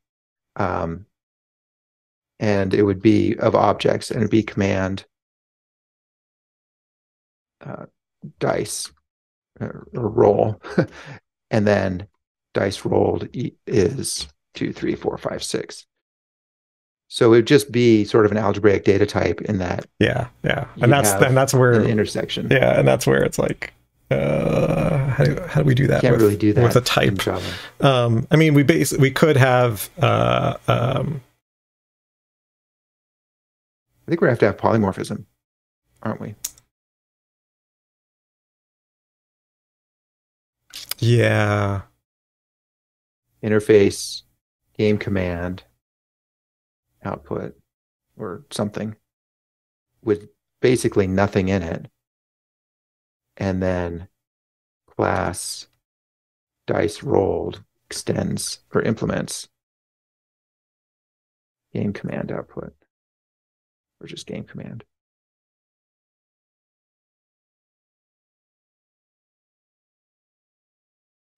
Yeah, so Sui just mentions basically a map, and that's what we could do to start out with. It's just a map. I don't love that. Yeah, I mean it's a way of basically doing things that are typeless. Yeah. What do we have in here? In game service, we've got because there's not that many commands. Yeah, there are. I was about to say, it's like there's not that many commands. There's start. There's roll dice, which we want to have the dice that have been rolled. Yeah. We have re-roll, which is going to have the dice that were re-rolled. We have assign current hand, which is nothing. That one's a private. Yeah, I mean there are only three commands? Yeah, there's only 3 commands, and so I think actually it's. So we could say it always has dice rolled, and sometimes it's just empty. Yeah, exactly. I think that's what it is. Yeah. It's just a record. It's the name, which is a string, and the dice, which is a list of integers. Yep. Okay, I think we've done enough design work, I think, to start implementing. Cool. Let me write this down. Yep. So we're going to have a game command or something with a name and a dice rolled. And we're going to track the game commands. Is that enough for us to remember? I think so. Okay. Please, right. please reset. Oops. I think that's a good question, Suiji. What was the question? Is dice roll the so that would be actual interesting. dice? What if the command was just the name of the command and the current hand?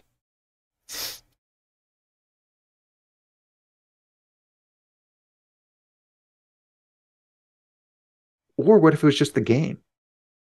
And then we could ask the game what his current hand was, or anything else we wanted to ask.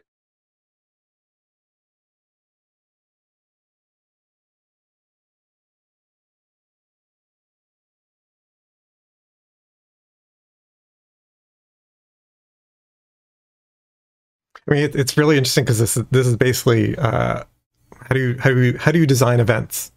How do you design event messages?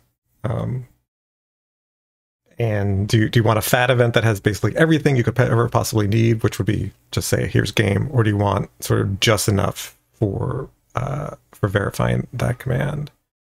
I think since we're writing this for the test, let's not worry about what it might be used for in the future. And if we put in the game, it's going to be a nightmare in the test to specify that. So let's just say the name and the dice, the actual dice roll, not the current hand, but the actual dice roll, because that's what we're going to care about in the test. Or to keep it even simpler, what we care about in the test is none of that. We only care about the name.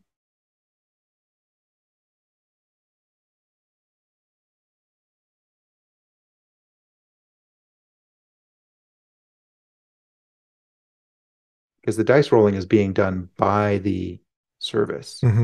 Our tests don't care which dice we're rolling. Yeah, so tests against the controller don't care about the stuff that the game service is already managing, right?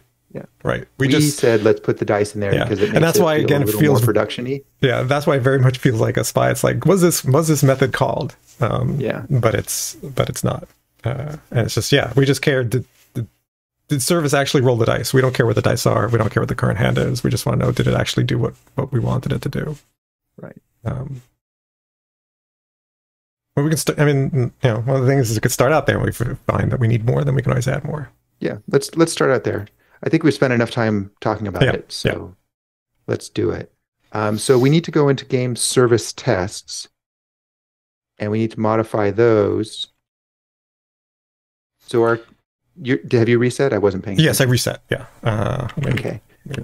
And all of our tests are passing? Let's see. Yep. Okay. So we should have in here something about the testing the output. So we have our game service tracker test. That's what we got here. Oh, this is it. Game service tracker test. Yeah. Okay, perfect. So rather than saying track saves, let's add a new one called track commands, and we'll just start implementing that. And then once we're done with that, we can take track saves out, because I don't think there's any need for us to track the saves in this new paradigm. So so then this first test would go away. May I? Yep.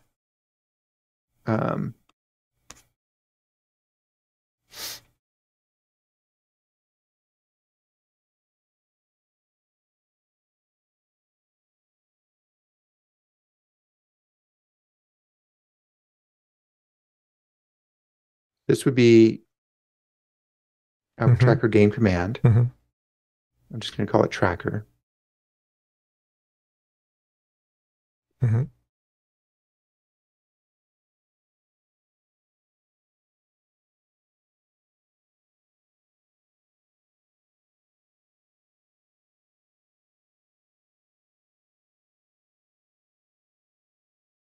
Or if we wanted to be a little more sophisticated, we could say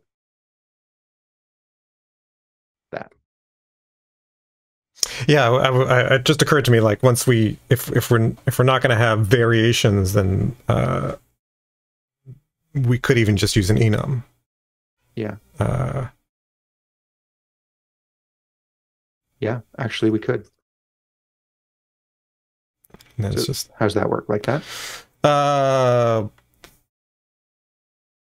It would be something like that.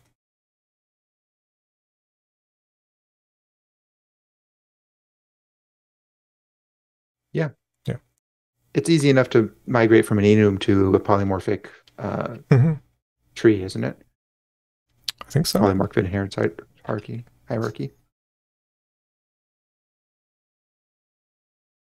So, all right. So let's go ahead and create. Let's go ahead and create game command first. So I don't know if I like the name game command, because I'm worried that somebody reading this is going to assume that that's how you command. Oh, well, yeah. So this is actually game event. Yeah, that's exactly right. Because it is an event. And then this is track events. Track events. Yeah. Which is, I was just reading an article about, like, these are what are, are sort of straightening out some confusion around messages. Just like, is this a command or an event? Yeah. Yeah. All right. So game event. This is an enum. Do you want to make this an inner enum? That's what we said we were going to start with, right? Are you changing your mind on that? No, I was just wondering if this was a separate class or it's inside of game.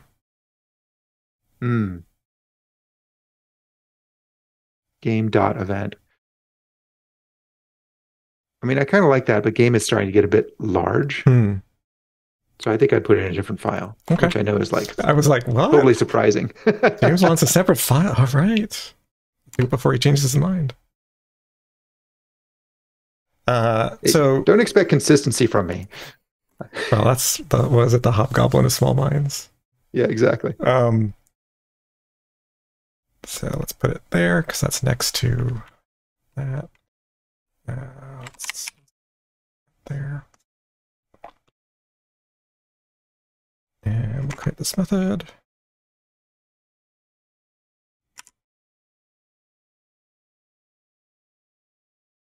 Why is it? What's its problem? Oh, IntelliJ, you put it in the wrong place. Oh, put it in the test. Yeah. It's like I swear I do that half the time. Okay, and then this will be create enum constant. Okay. So what does that look like? Yep. So that's going to fail because it's going to give us a... Oh, this is going to... Yeah, we're going to get null, and that'll be a null pointer exception there. Yeah, Sweet, you know how often I do that. Put the code in the test directory. Okay, so this is super easy. It's the same as before. You're going to need to make the listener up top. Yeah, so I'm going to move this code. Where should go right next to our existing tracker. Yep. And I'll make a note. We need to delete the track saves. So we need a different listener. Yes. So if you scroll all the way up to the top, there's a listener you can clone. Yep. And it's going to be game event. This is a temporary call this event listener. Which feels weird because it's not listening to events. Although... Yeah. I would just call that listener and the old one old listener. Or delete mean listener.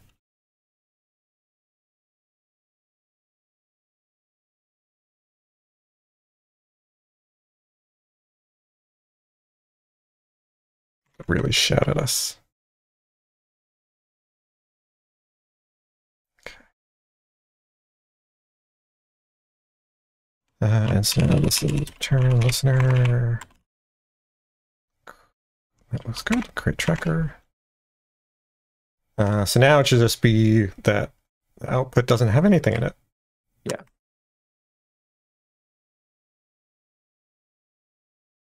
See, this is, sorry, it's like, this is where, like, I wish IntelliJ would learn from my mistakes. If I'm constantly creating classes from a test, it should know by now, with its, fancy AI machine learning, that I always want it to go in production code.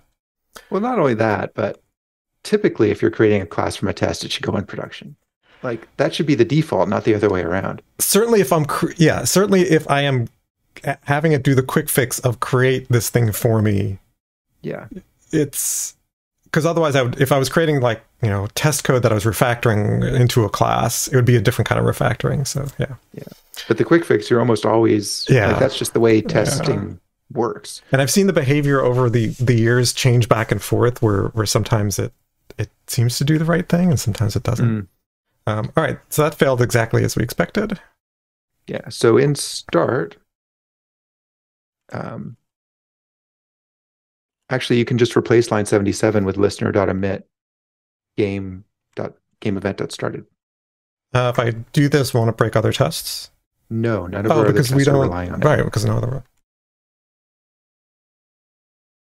Realize that as I said it. So this is, well, that's easy. Game event started. Okay, that should work. Nice. Okay, I'm going to write the next test. All right. And then after this test, I want to factor out our test helper. We've not been doing test helpers either. And your cautionary tale. Now I'm like extra antsy. Like, no, let's do it. Yeah. So we're going to roll the dice. Oops, I'm in the wrong spot.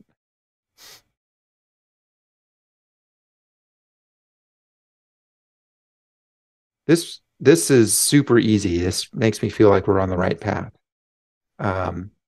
Because before we had to do all this stuff with dice roller and expected game and blah, blah, blah.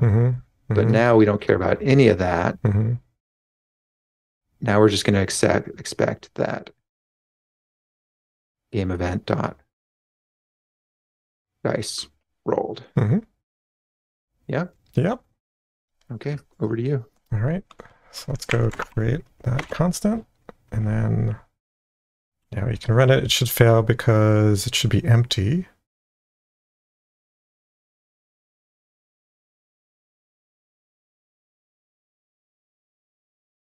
No pointer exception. Why is it no pointer exception? Oh, because the load game failed. Because it's using the... Because it's using the delete me version. Right.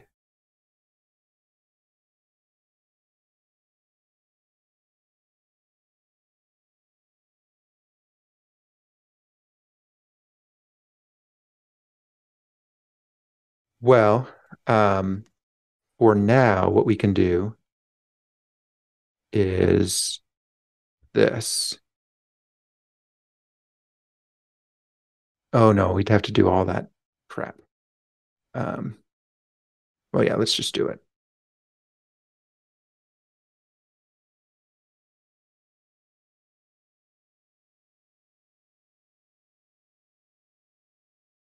Yeah, we hadn't used the with game before, so we'd always been configuring it through the game, really at a distance, through the game snapshot, through the database. Yeah. Again, this... Okay, let's just factor... Let's ignore this one for now. How does that happen? Disabled? Yes. Okay, let's pull in the proper game service construction code, because we shouldn't be going through create null in the game service tests anyway. We'll do a score category notifier, blah, blah, blah, dice roller, create null, and a game database dot create null.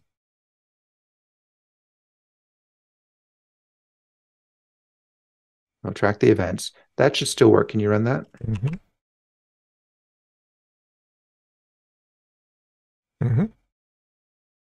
Okay. I don't think my refactorings are working. No, they're not. Can you factor that into a create game service method? Why are there multiple variables to return? Because it's return. We need the game service and the tracker. Oh, yeah. So we can't do that. Sure, we can. We'll just make a record. Yeah. So we could do that. A record. Actually, wait. Did they implement that yet? So there was. Oh no, I think in the latest version, which isn't released yet, of IntelliJ, it will actually ask you if you want to create basically a return parameter object and do that work for you, which is cool. That'd be nice. But it doesn't do that yet.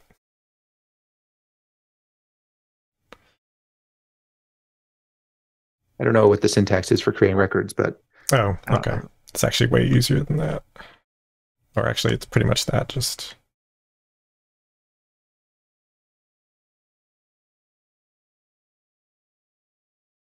so there.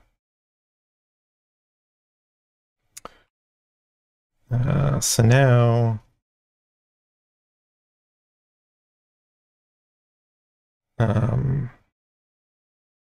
Wait, I have an idea. You can do extract method if you do this. Just output. Yeah, I was just about to do that. What'd you say? I was just about to do that. Okay, sorry. Rained on your parade. That's all right. And then we should be able to say output dot. Yeah. And output dot. Yeah. Output tracker. Output dot tracker dot output. That's a good one.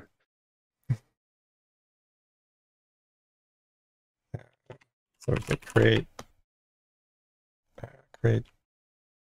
game service.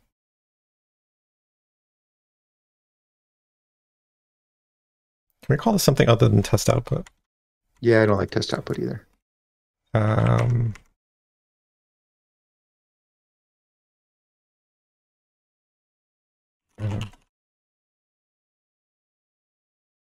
don't love that either, but I'll take it. At least it's more descriptive, if not better. Fixture's not bad, as Luigi suggests. Yeah, I don't know.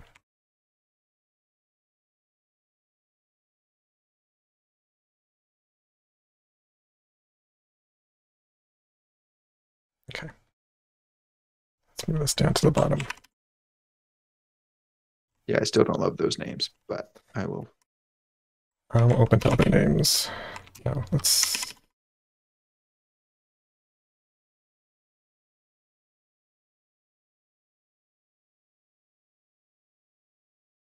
Okay. I like fixture. Let's call it game service. Let's call it fixture, and create fixture.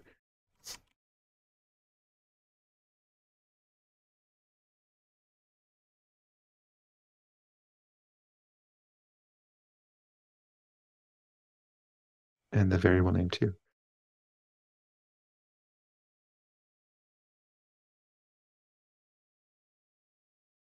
Okay.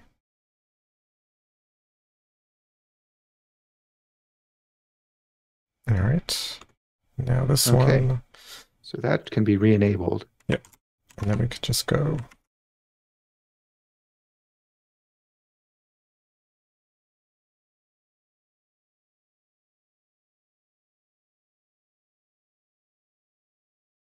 Nice.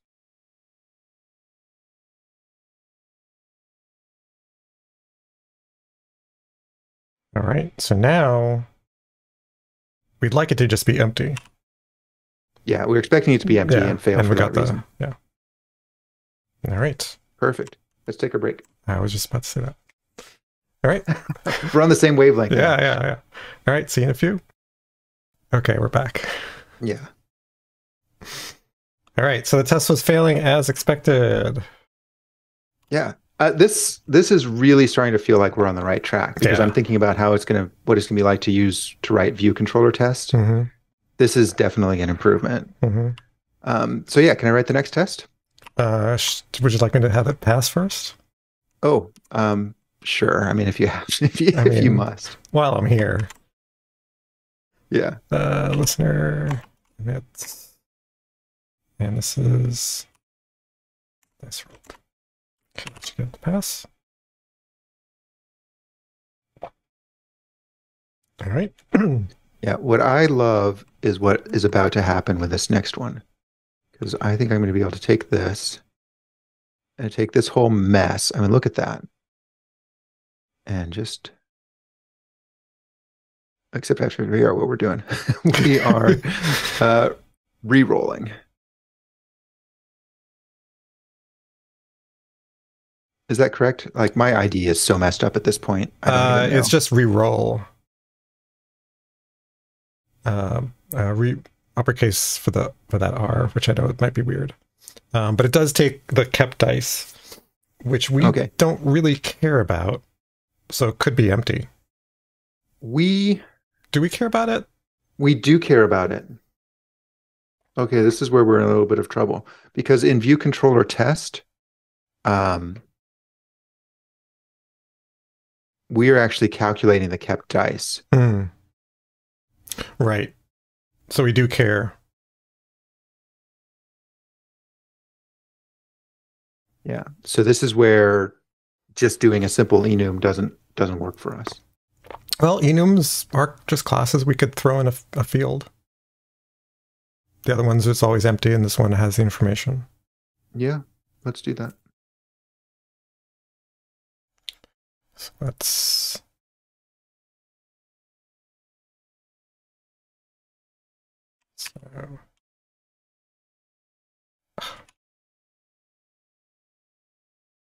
that undo that. Oh, yeah.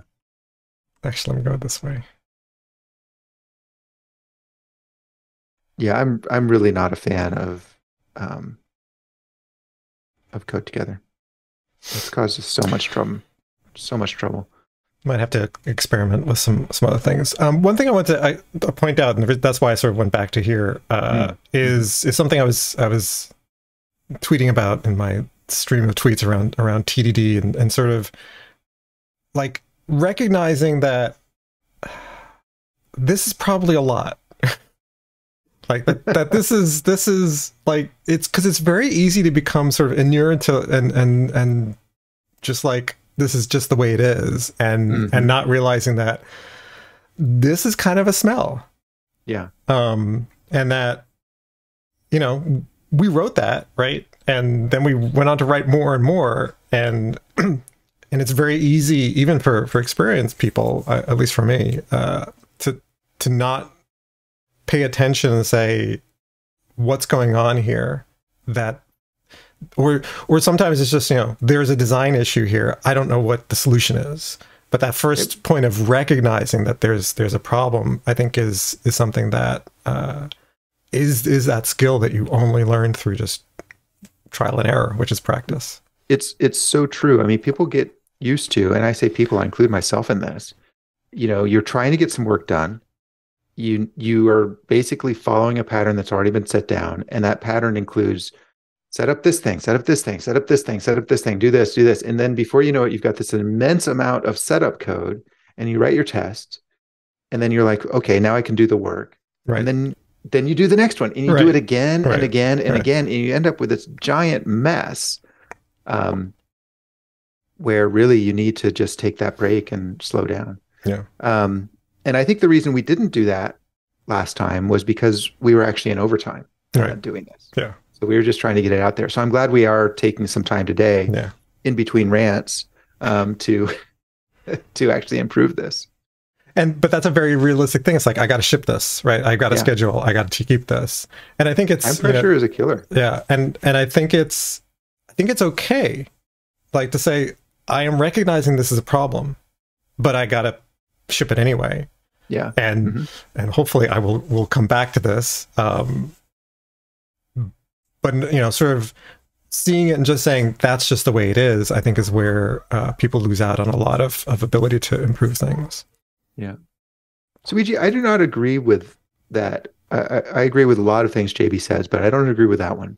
I hadn't heard it before, but I don't like to-dos or smell comments or the similar, because there's this psychological thing that happens that saying you're going to do something in your brain is as good as having done it. It sort of, it gives you permission to stop taking responsibility for it. And so my approach is the Yoda approach. It's do or do not. There is no to do. You know, it's you look at the code, you see a problem, you either have time to fix it in that moment or you don't. You either think it's bad enough to fix in that moment relative to the amount of time you have, or you don't. And then you move on. And then next time you see something, again, you do that. And if you never have time to fix things, then there's a systemic problem. But don't put smell on it, because it's obvious that there's a smell. Like these things aren't subtle. Yeah, this is not subtle. Yeah. And if it is really subtle, well, is it really a smell? Yeah, I know that to-dos are very popular, and all for me it's one of sort of, in fact, like IntelliJ has this little to-do thing window down here that will show you all the to-dos, and that just makes me anxious. Fill up with mess. It just fills up, and it total mess. And it just means now it's literally my big to-do list. And is that really important? You know, and I think I'm very much in agreement. It's like, if it really is important, you'll do it. If not, you will come to a point where now 70 tests fail, and now you've got to do the work. And now you've learned. And you've learned, hopefully, maybe, do it. Or you just recognize that, hey, this is the third time we've done that as a team. Can we discuss ways not to do that anymore? Yeah. I really, I mean, coming back to that, I believe in building clean. Like, if I've got warnings turned on, then there are no warnings. Yeah. If I've got a build, it's got no messages when it's working. Right. It just, you know, it might say building this, and then it says success. Yeah. I want no noise, so that when there is something, it's something that is actionable that I actually work on at that moment. Yeah. And a lot of, and sometimes, like, you may not have a better way. Like, you may say, this is ugly, and I can sort of hide it behind a method, a helper method, but you won't always have the good solution. And that's okay. And that's exactly. And that's okay. Yeah. And you won't have a solution today, and you won't have a solution tomorrow. Next week, you'll have an idea. It might be a half-baked idea, like the ones I was sharing about game service. And then the month after that, you'll have a better idea. And eventually the idea will be like, yeah, that works. And then you do it. Yeah. But I find that with design, I spend a lot of showers, because that's where my best thinking happens. Yeah.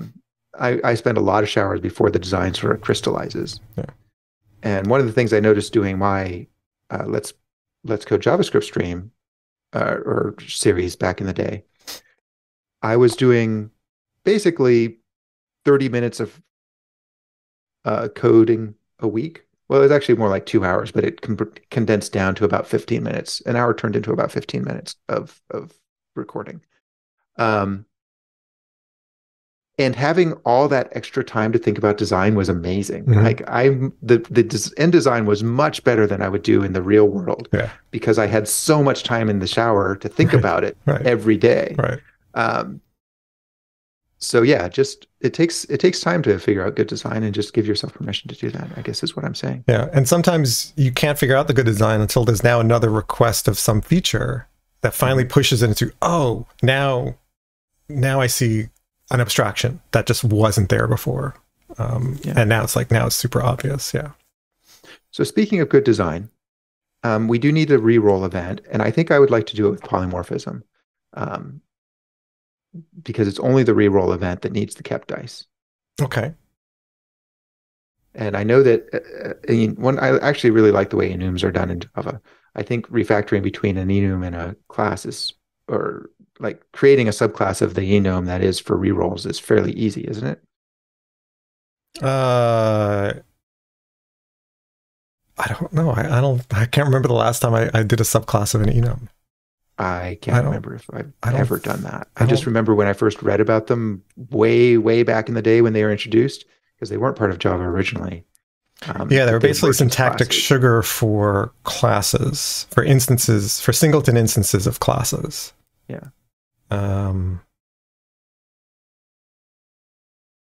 So we want, what do we want? Well, you think about it. I'm going to do a little Googling. Well, I'm trying to figure out what do we want from what assertion do we want to make? We want to assert that the event that the tracker output gives us. We're going to want to assert that it gives us a reroll event with a particular set of kept dice.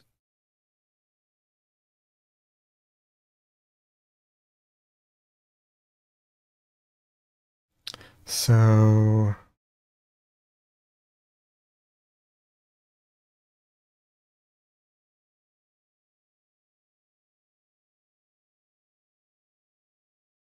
we would cast it to.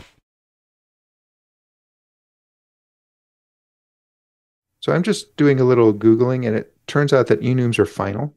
So yeah, that's what I was suspecting, because they're meant to be. Can they take parameters like? Yeah. So as I said, like what we could totally do is create a method on. I mean, an enum still can have methods on it, and so it can hold information. The problem is that information is now shared across all the has to be constant, right? Because these are so we'd have to move away from an enum into regular classes. So we couldn't do this. No. Okay. No, you can do this and then have a constructor, but that doesn't help us because we need this to be variable, and you can't have variables. You can put constants in, but you can't because it's constant. It's a singleton instance that only exists upon create upon compile time.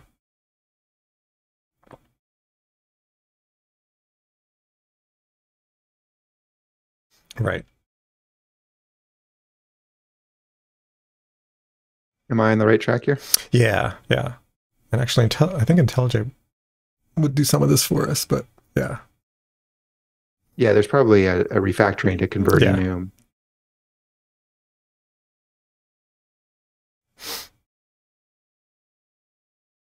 And we probably don't want them to be all caps like this either. No. But and this is, I think, it's going to be an extensible list. I don't remember how to do that.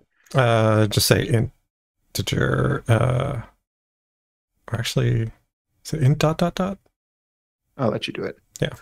In fact, let me delete this and see if you can do the automatic refactoring so that we. Let's see. Let's see if it'll. Actually, hold on one second. Oh. Put that in the buffer just in case we want it back.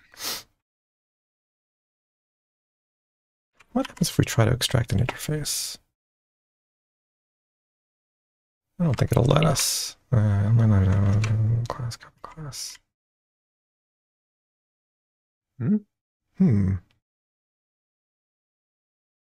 Yeah, it's going to basically try to extract an interface because enums extend enum. There's a sort of the hidden enum class that it gets it from. So interestingly, there's no way to sort of unroll this. I guess people don't do it very often. So yeah, that's all right. Yeah, so easy enough to do. So actually, can you have classes inside of an interface?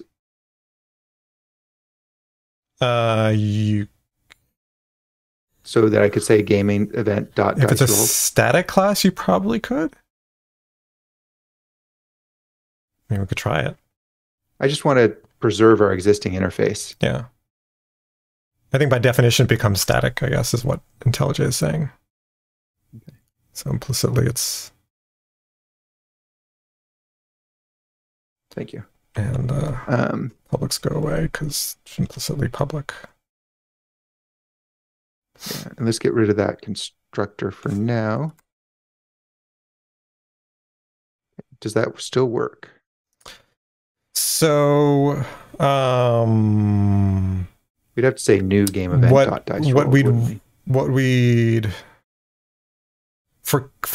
well, it depends on what we want to do. So if we wanted something like game event dot dice rolled and there we don't need extra instances, then we'd want a basically a public static final instance of this class. No, I think we want to say new game event dot dice rolled. Then yeah, then these you should probably let's go fix this. So this is basically new. It's weird to implement. I don't know. Syntactically, that seems to work. It's just very, very weird. Just having the classes inside of the interface that they implement. Yeah, I don't see that done anymore. There's some interesting stuff you could do about sealed classes, but I don't think that applies here. But anyway, if you do, so let's just do this. Let's just get back to compiling. Yeah, this isn't going to pass though, because these are not going to have. They're not records. They don't implement the. They don't implement equals.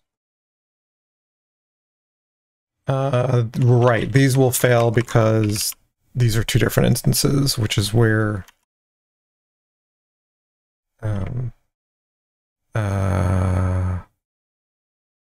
Right. Well, run the test. Let's see let's see if they fail the way we think. Yeah. So can we make them records? I was just about to, I think we can. I feel like this is an abomination against Java. Yeah. Then it's like that.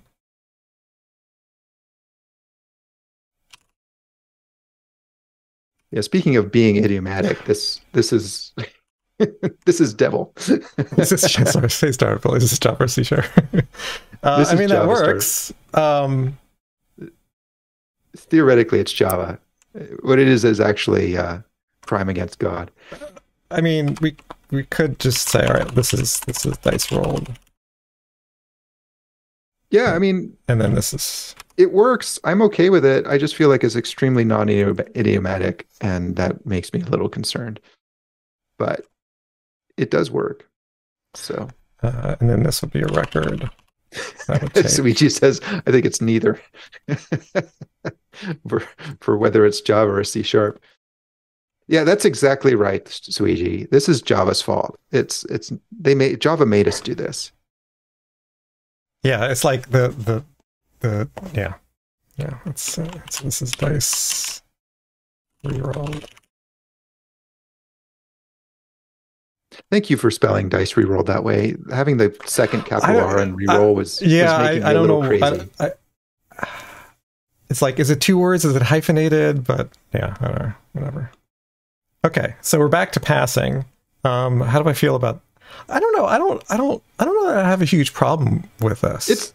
It's a little bit of an abomination, but it's not too bad. Like it does the job, and it does the job concisely. So I think I'm okay with it.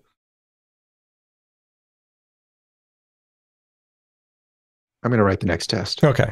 I'm just like, I don't know how much of an abomination it is. Abomination is a fun word to say, so so I might be overstating it. I'd have to think about. What does this take? GameService.reroll takes just a list of kept dice.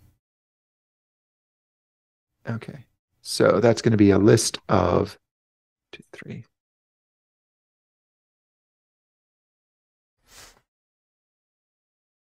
Did I do that right? I'm going to hand it back to you. Yeah, what's it complaining about? Oh, it's just reroll. That's why. Implements, in this case, startup just means that it shares the interface so that they're all game events, which means that our output tracker, which requires a game event, can work with all three of them.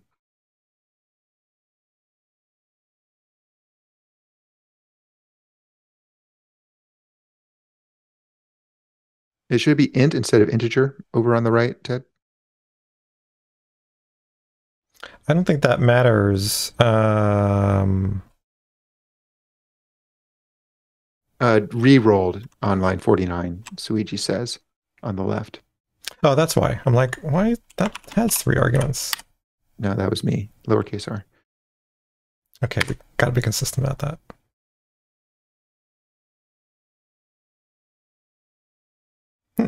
Okay.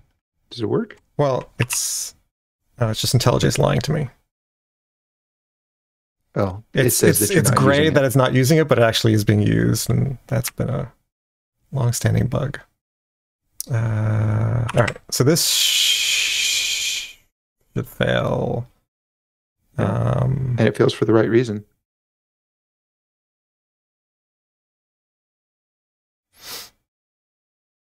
Implement it.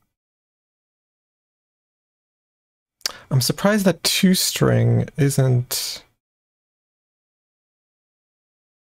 Oh, that. Huh. I would have expected a better toString from the record, but maybe not. Okay. Again, what happens if you put int instead of integer? Or is that just bad syntax? I mean, you can. It ends up being a raw int array. Oh, it didn't help. But it's still not. But it's actually still an array object, and it doesn't sort of unroll it because it doesn't know how to. Yeah, we kind of want that to be. Can we implement a toString on dice reroll? Yeah, so that's what I was going to basically do. So this. We'll it's that, and then we'll. Oops. String. These are startup. These aren't functions. These are actually a type of class called a record. Yeah, so records are compact classes, basically. So you don't need to specify the constructor directly. You put it here, and it generates methods for you.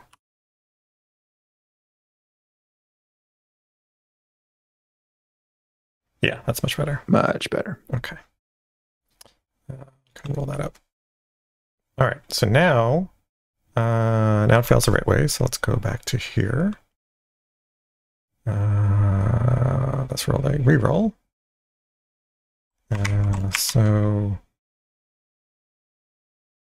this will have to be. Why do we return a value here? Probably for this was a workaround. Yeah, it was someplace in some test that we could probably now.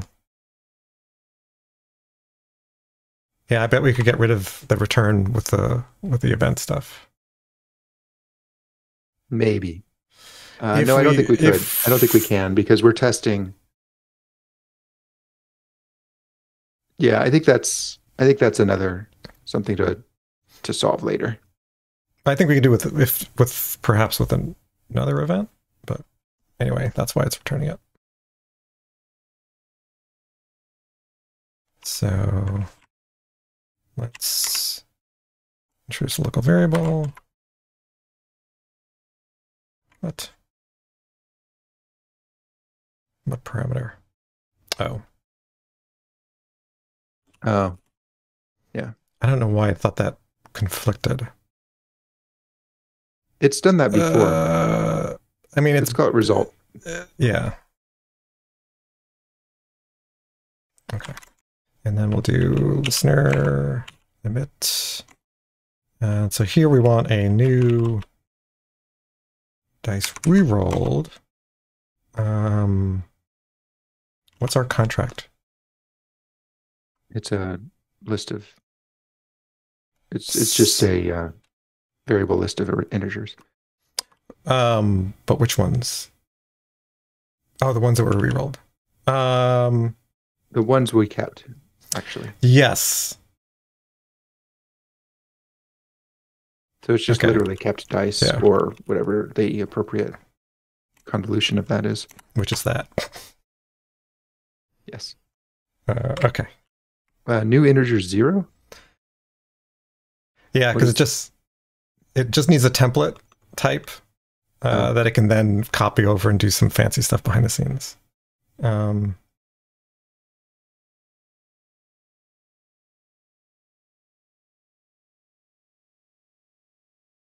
That's interesting. Is it not doing a deep comparison inside the array, inside the record? It should just be doing an equals. Are they not equal?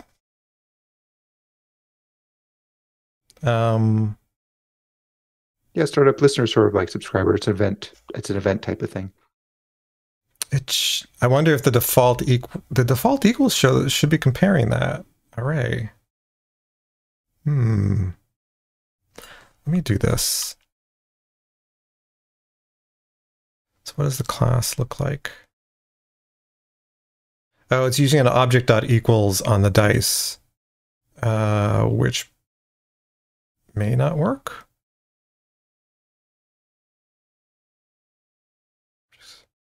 Because it does a hash of the array.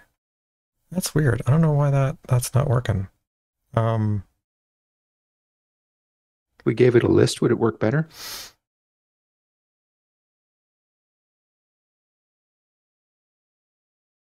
I don't know. Well, let's do this. Let's go ahead and just implement our own equals.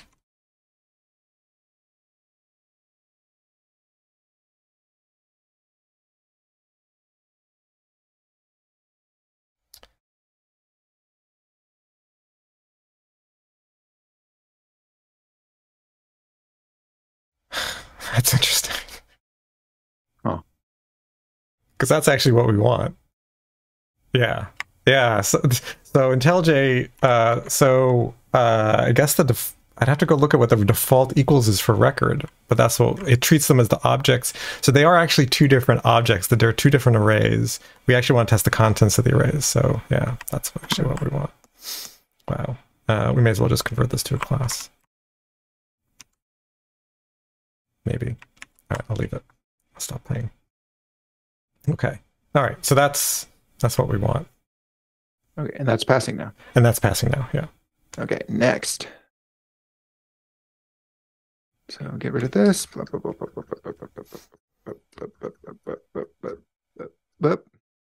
once again, I'll repeat that I hate arrays. they can be used internally by the JDK, but man.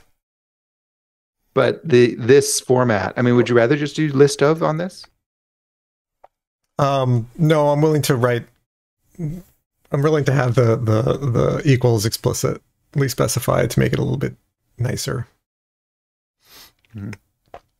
Write a string like that. No. Yeah, no.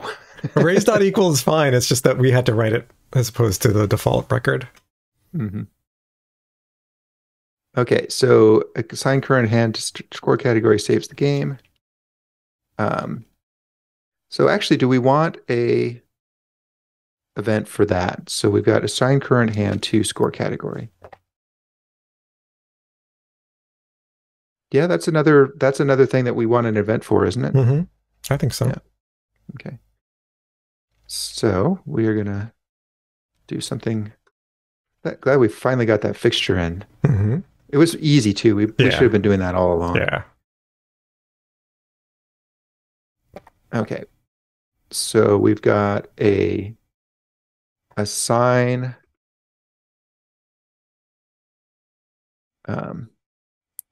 assign current hand to. Yeah, assign current hand to, and it takes a score category. And score category is an enum, right? Correct, yes.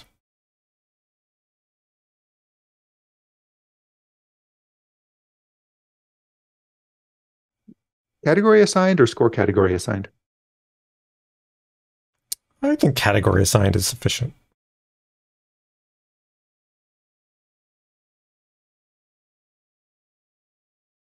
I mean, even assigned might be sufficient because of the parameter.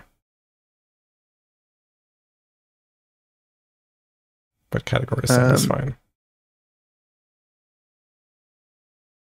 Yeah. I think I like category assigned a little better. Yeah. Okay, I'm good with that. All right.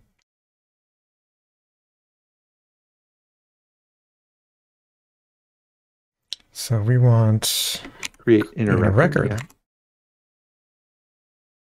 And it's a score category. That was impressively intelligence. Is that all we need? The equals method should work. Should work. And if it doesn't, we'll find out soon enough. Yeah, and the toString, that should be okay. All right. So this will fail because it's empty.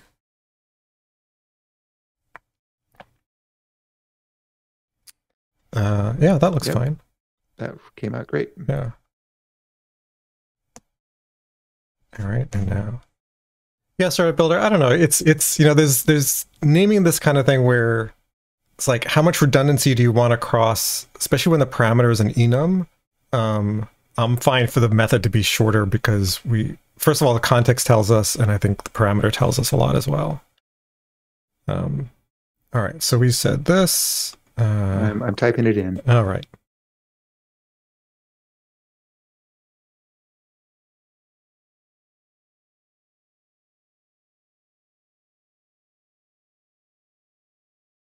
That should be it, right? It should be.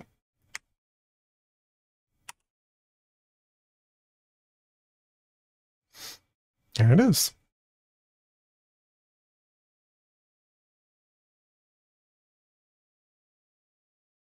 Okay, and then we're done. Let's check that in.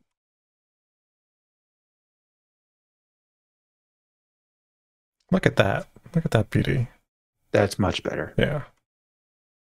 I would probably get rid of the white space at this point, but that's me. I like vertically compressed code so I can see more at a time.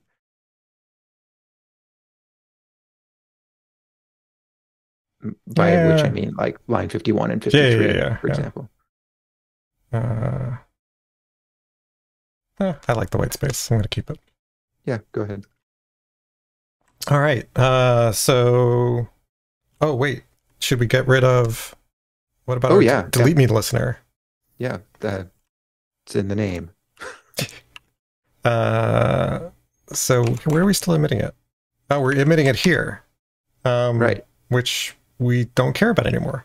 Yeah, we should be able to get rid of that, and it doesn't matter. Yeah. And then we can get rid of that. Yep, and this is gone. Get rid of line 67 too, please. Oh, yeah.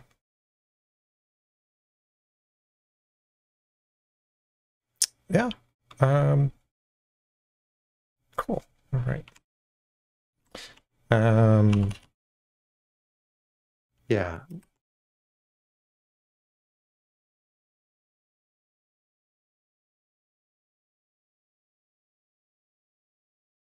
Event tracker. Yep. Game event tracker.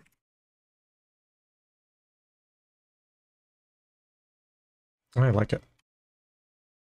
All right, we got about 15 minutes left, and we should now be able to make some changes to view controller test.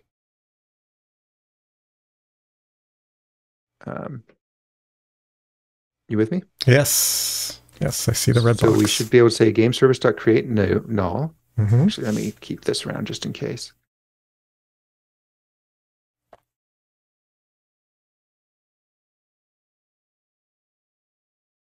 And then this is going to be the game tracker, game event. Is that correct? Mm-hmm. I think it's output tracker. Yep. Events. And then we can say this. So that's all going to go into our helper, which we will do right away this time. Right. And then we should be able to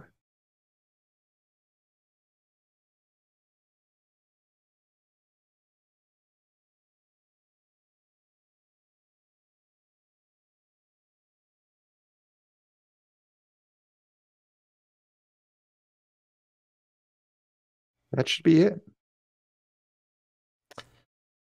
What did I do? What did I do wrong there? No, that's all good. Let's see. Yep. I really like that. Yeah. Yeah. I like that a lot. I like that much better. Let's pull out that fixture. You'll need to make the fixture record. I know. I'm just like, what'd you say? I was just like teasing IntelliJ. It's like, no, you should know how to do that. Yeah, okay. So let's create our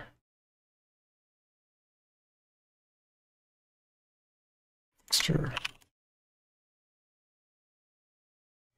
And this has game service. Not the game service, the view controller this time. Oh, right. We don't need the game service, right? View controller. And tracker, which is output tracker.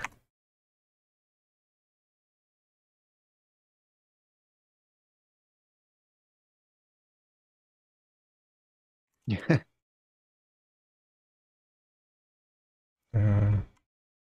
Luigi says wishful keystroking. Yeah. I wish it will happen. Okay. So then we'll.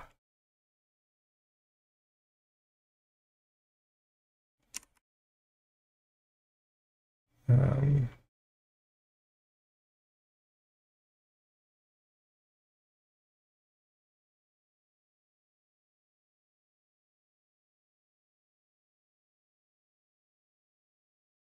said view controller. Tracker.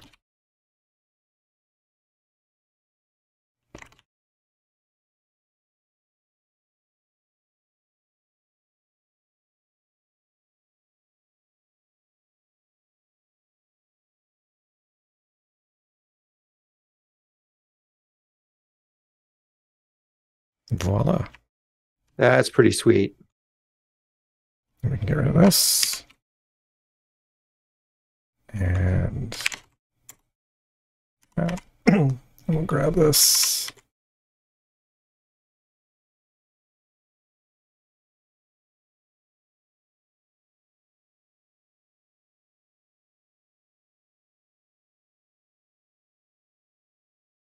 Okay, ready for the next one?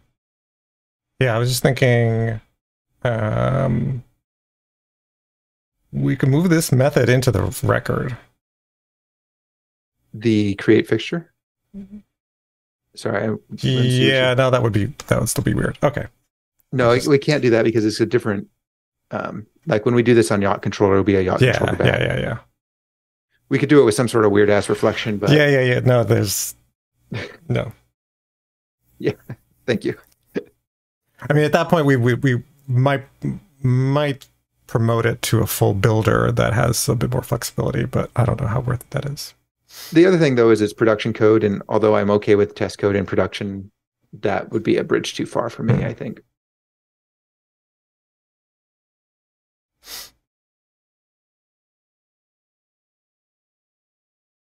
Okay, so post to start game starts the game.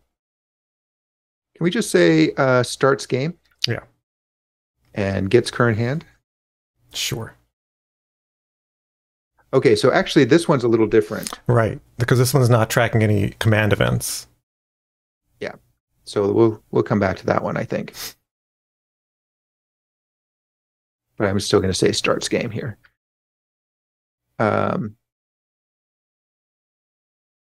can roll dice is definitely, it's just calling roll dice. That's all we care about.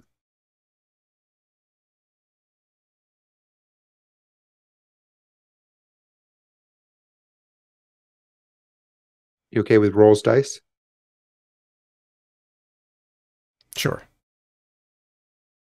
Okay.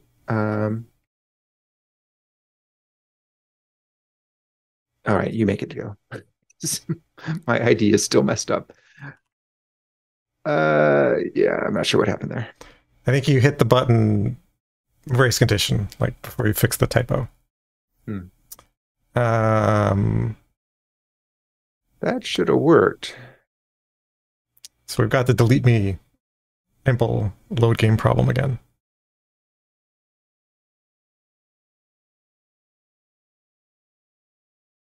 That's okay. We can solve that. We have the technology. So we'll just say game service dot nulled responses dot with game new game.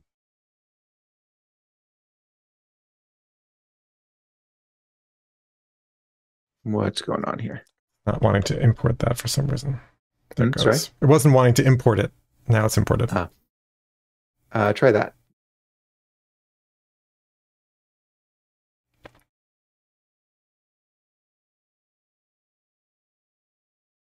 Are we using with game? I think we wrote it. I don't know if we actually were using it. That is a good question. Because we defined it. Yeah, that actually should work. It should have taken the snapshot and created the game database with the game database with that name, with that game. Scroll up to the .create null. I don't think it's in place yet. But yeah, it's not in place yet. Yeah. Okay. Well, that's all right. We can still. What's up? How do we?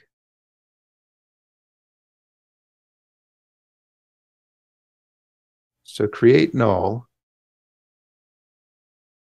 gives us a new delete me impl.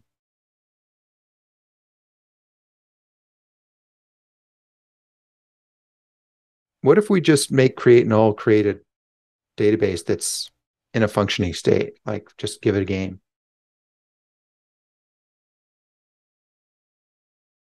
Okay.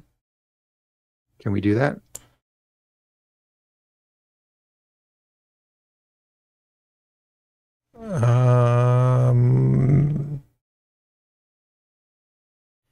Sure. We can create a constructor that takes a snapshot. Oh, it's the snapshot.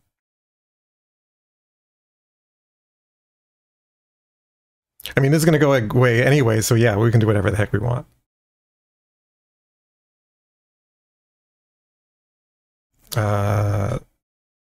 Wait, we got to instantiate the game and then call snapshot. Yeah, we could do that. Yeah, let's try that. Okay. Let's just see if that breaks any. Let's run every single test and see if that breaks anything. And if it doesn't, I agree. I mean, normally I wouldn't hack away like this, but yeah. But since we're getting rid of this anyway.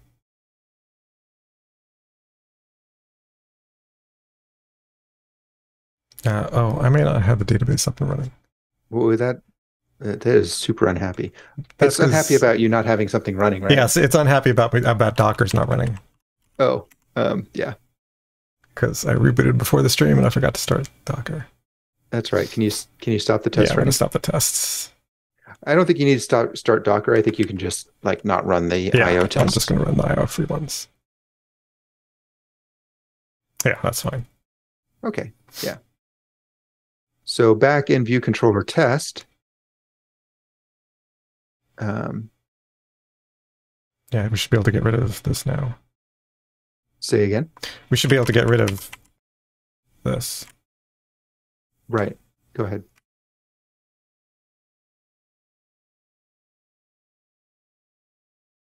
Yep. Good. Good. Okay, so meanwhile, back at the ranch, we should be able to go from here to get scored categories is again the other thing, but can assign current hand to category. Assign. It's just this.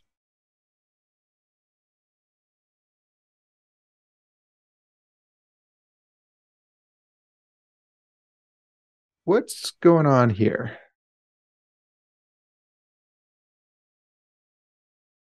Is it doing the translation from the... Mm-hmm. Oh, that's cool. So this is actually going to be a more meaningful test in that we are going to assert that we got category assigned. Score category dot sixes. Yeah. I like that. Okay. Yeah. That should work.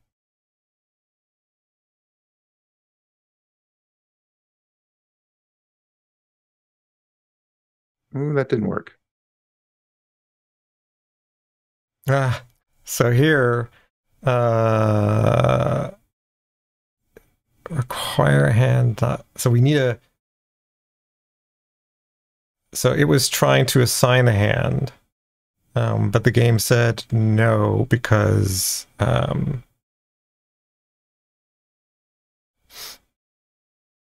round is completed. And eventually we'll be able to say with game, but we can't do that yet because we don't have because it's the wrong database. Right. But what we can do, I mean, we could start this one in our delete me. I don't know if that's a good idea though. No, I don't think that's what we want. I mean, we could just start game after we create the fixture. Yeah, that's what I was thinking. Yeah. Is in create fixture, we should start the game. Yeah, why weren't we doing that?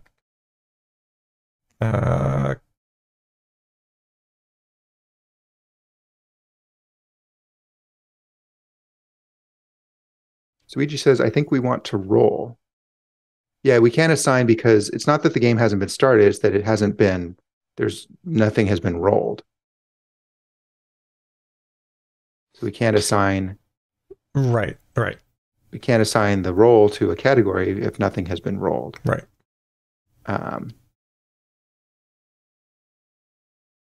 So in this case, what I kind of want to do is say this.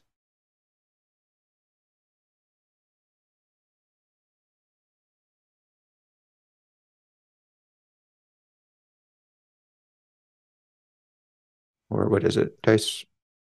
Yeah, it's dice rolled and then takes parameter of what the dice that were rolled were. What kind of parameter is that?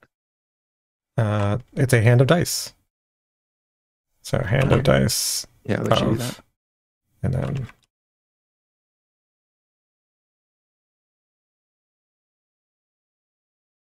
then create fixture doesn't currently take a game. Right. The other option would be to have the fixture return a service.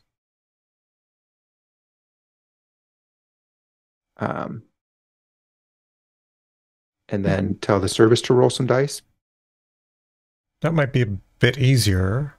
It's easier. Is it the right thing to do in this case?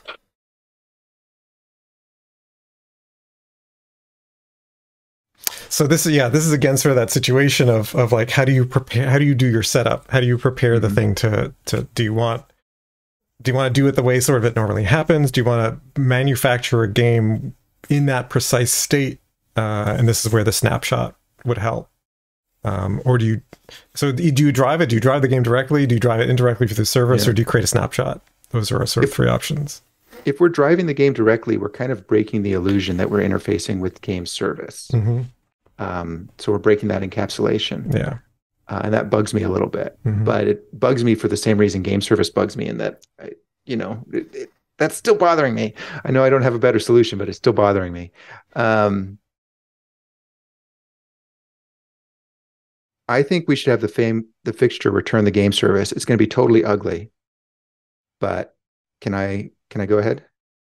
Well, if we add it to the fixture record, then it's just accessed the same way we're doing the view controller and the tracker. Yes, but wait until you see. I think there's a piece of this you're not anticipating. Okay. Game service. So we'll do that. Game service. That's not the part that's ugly. Oh, okay. So we're going to have fixture.gameservice.roll dice. And then, okay, this is going to fail tests. Try that. Thank you. It's not that ugly. It's probably better than doing it with the game. Yeah. Right. And then we've got to say fixture.tracker.clear.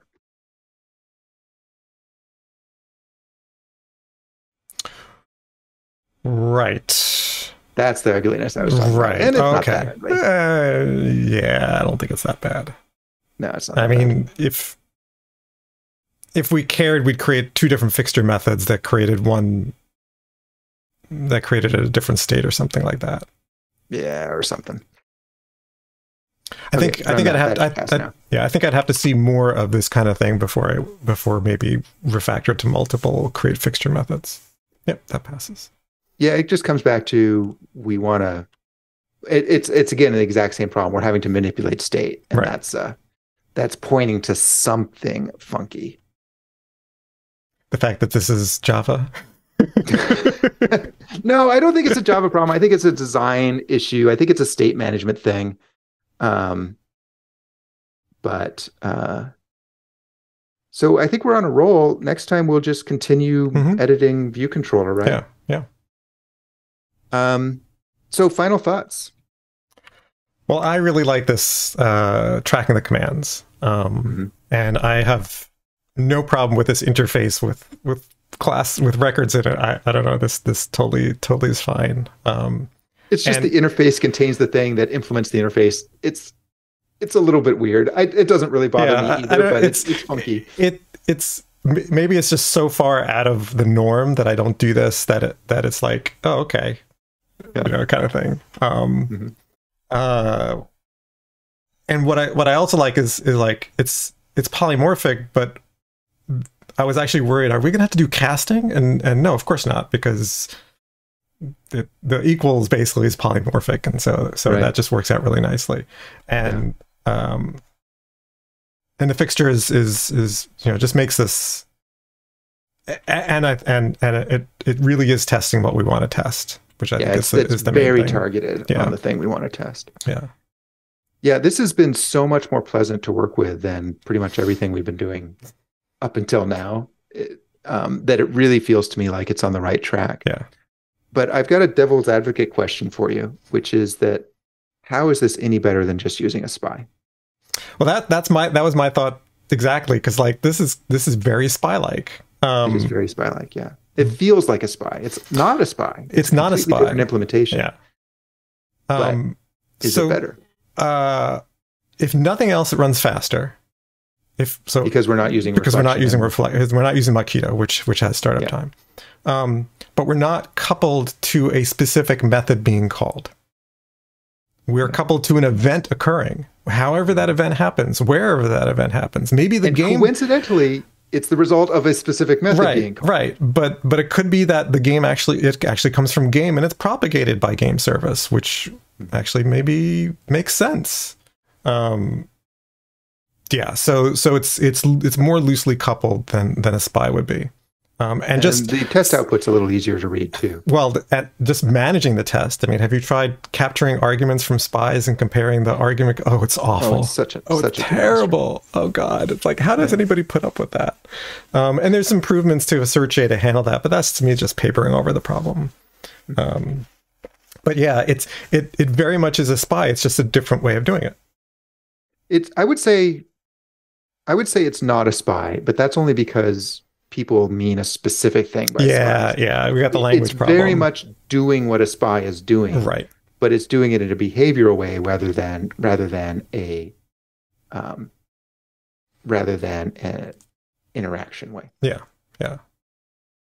You're right. It's not checking any interactions between anything. It is saying we expect somebody to have produced this event somewhere and put it into the tracker. Somewhere, somehow. At the right place. I really like this. Okay. Yeah. All right. So next time we will finish view controller. We'll move on to yacht controller, which I think actually will be. I haven't seen yacht controller tests recently, but I think it will make them really pretty. Yeah. Because I feel like these tests are super pretty. Yeah. And my favorite one of these is actually, I think it might be the one we just wrote. Despite the clear tracker. Despite having to clear the tracker, which is also interesting because you wouldn't do that with a SPI. Because your SPI, you would just say this method was called. You wouldn't care that any other methods had been called. Well, you might have to do some, like maybe the method gets called twice or something, and you'd have to be careful about that because one was called during setup, and so then you actually would have to clear it. I actually have seen code that does that. So I don't think there's much difference there. But I'm hoping that we're going to see more things like this where we're actually seeing real logic happening. There was some sort of weird category mapping here getting converted into an enum. Not weird, but I mean there was some actual parsing logic going on. Yeah. And I think that this assertion, the way this worked, was really nice. Yeah. No, the assertion is much more clear than again, it felt like what it was before was testing at a distance. Yeah. It was sort of comparing at a distance. Like, well, I don't know, magic will happen and I expect there to be 6. Mm-hmm. Yeah, exactly. I was like, okay, but that's just not right. I mean, this is much cleaner and much more evident of what you're actually checking. And it was not hard to implement. I mean, it took us a while to get there because we ranted a lot, but actually doing the output tracking when we finally got to it was really straightforward. And it was really nice how one by one we were able to replace the save tracker, and then we just got rid of the save tracker, and everything was just fine. Yeah. Yeah. Okay. Cool. Yeah, Suiji's right. It's like whenever I see argument capture, I throw up a little bit, and not tasty at all. All right. So thanks everyone for hanging out with us. And as we mentioned before, we won't do a pairing stream next week, but I will stream on some related stuff, and then so stay tuned on Twitter, Discords for schedule stuff in case anything else changes. But otherwise, we will see you next time. Yeah. So that should be another pairing stream in 2 weeks. And final plug. This is your last chance to sign up for my course, jamesshore.com/s/nullables-training. So I hope to see you there. Let me put that in here. And with that, I think that's all I got. All right. Bye, folks.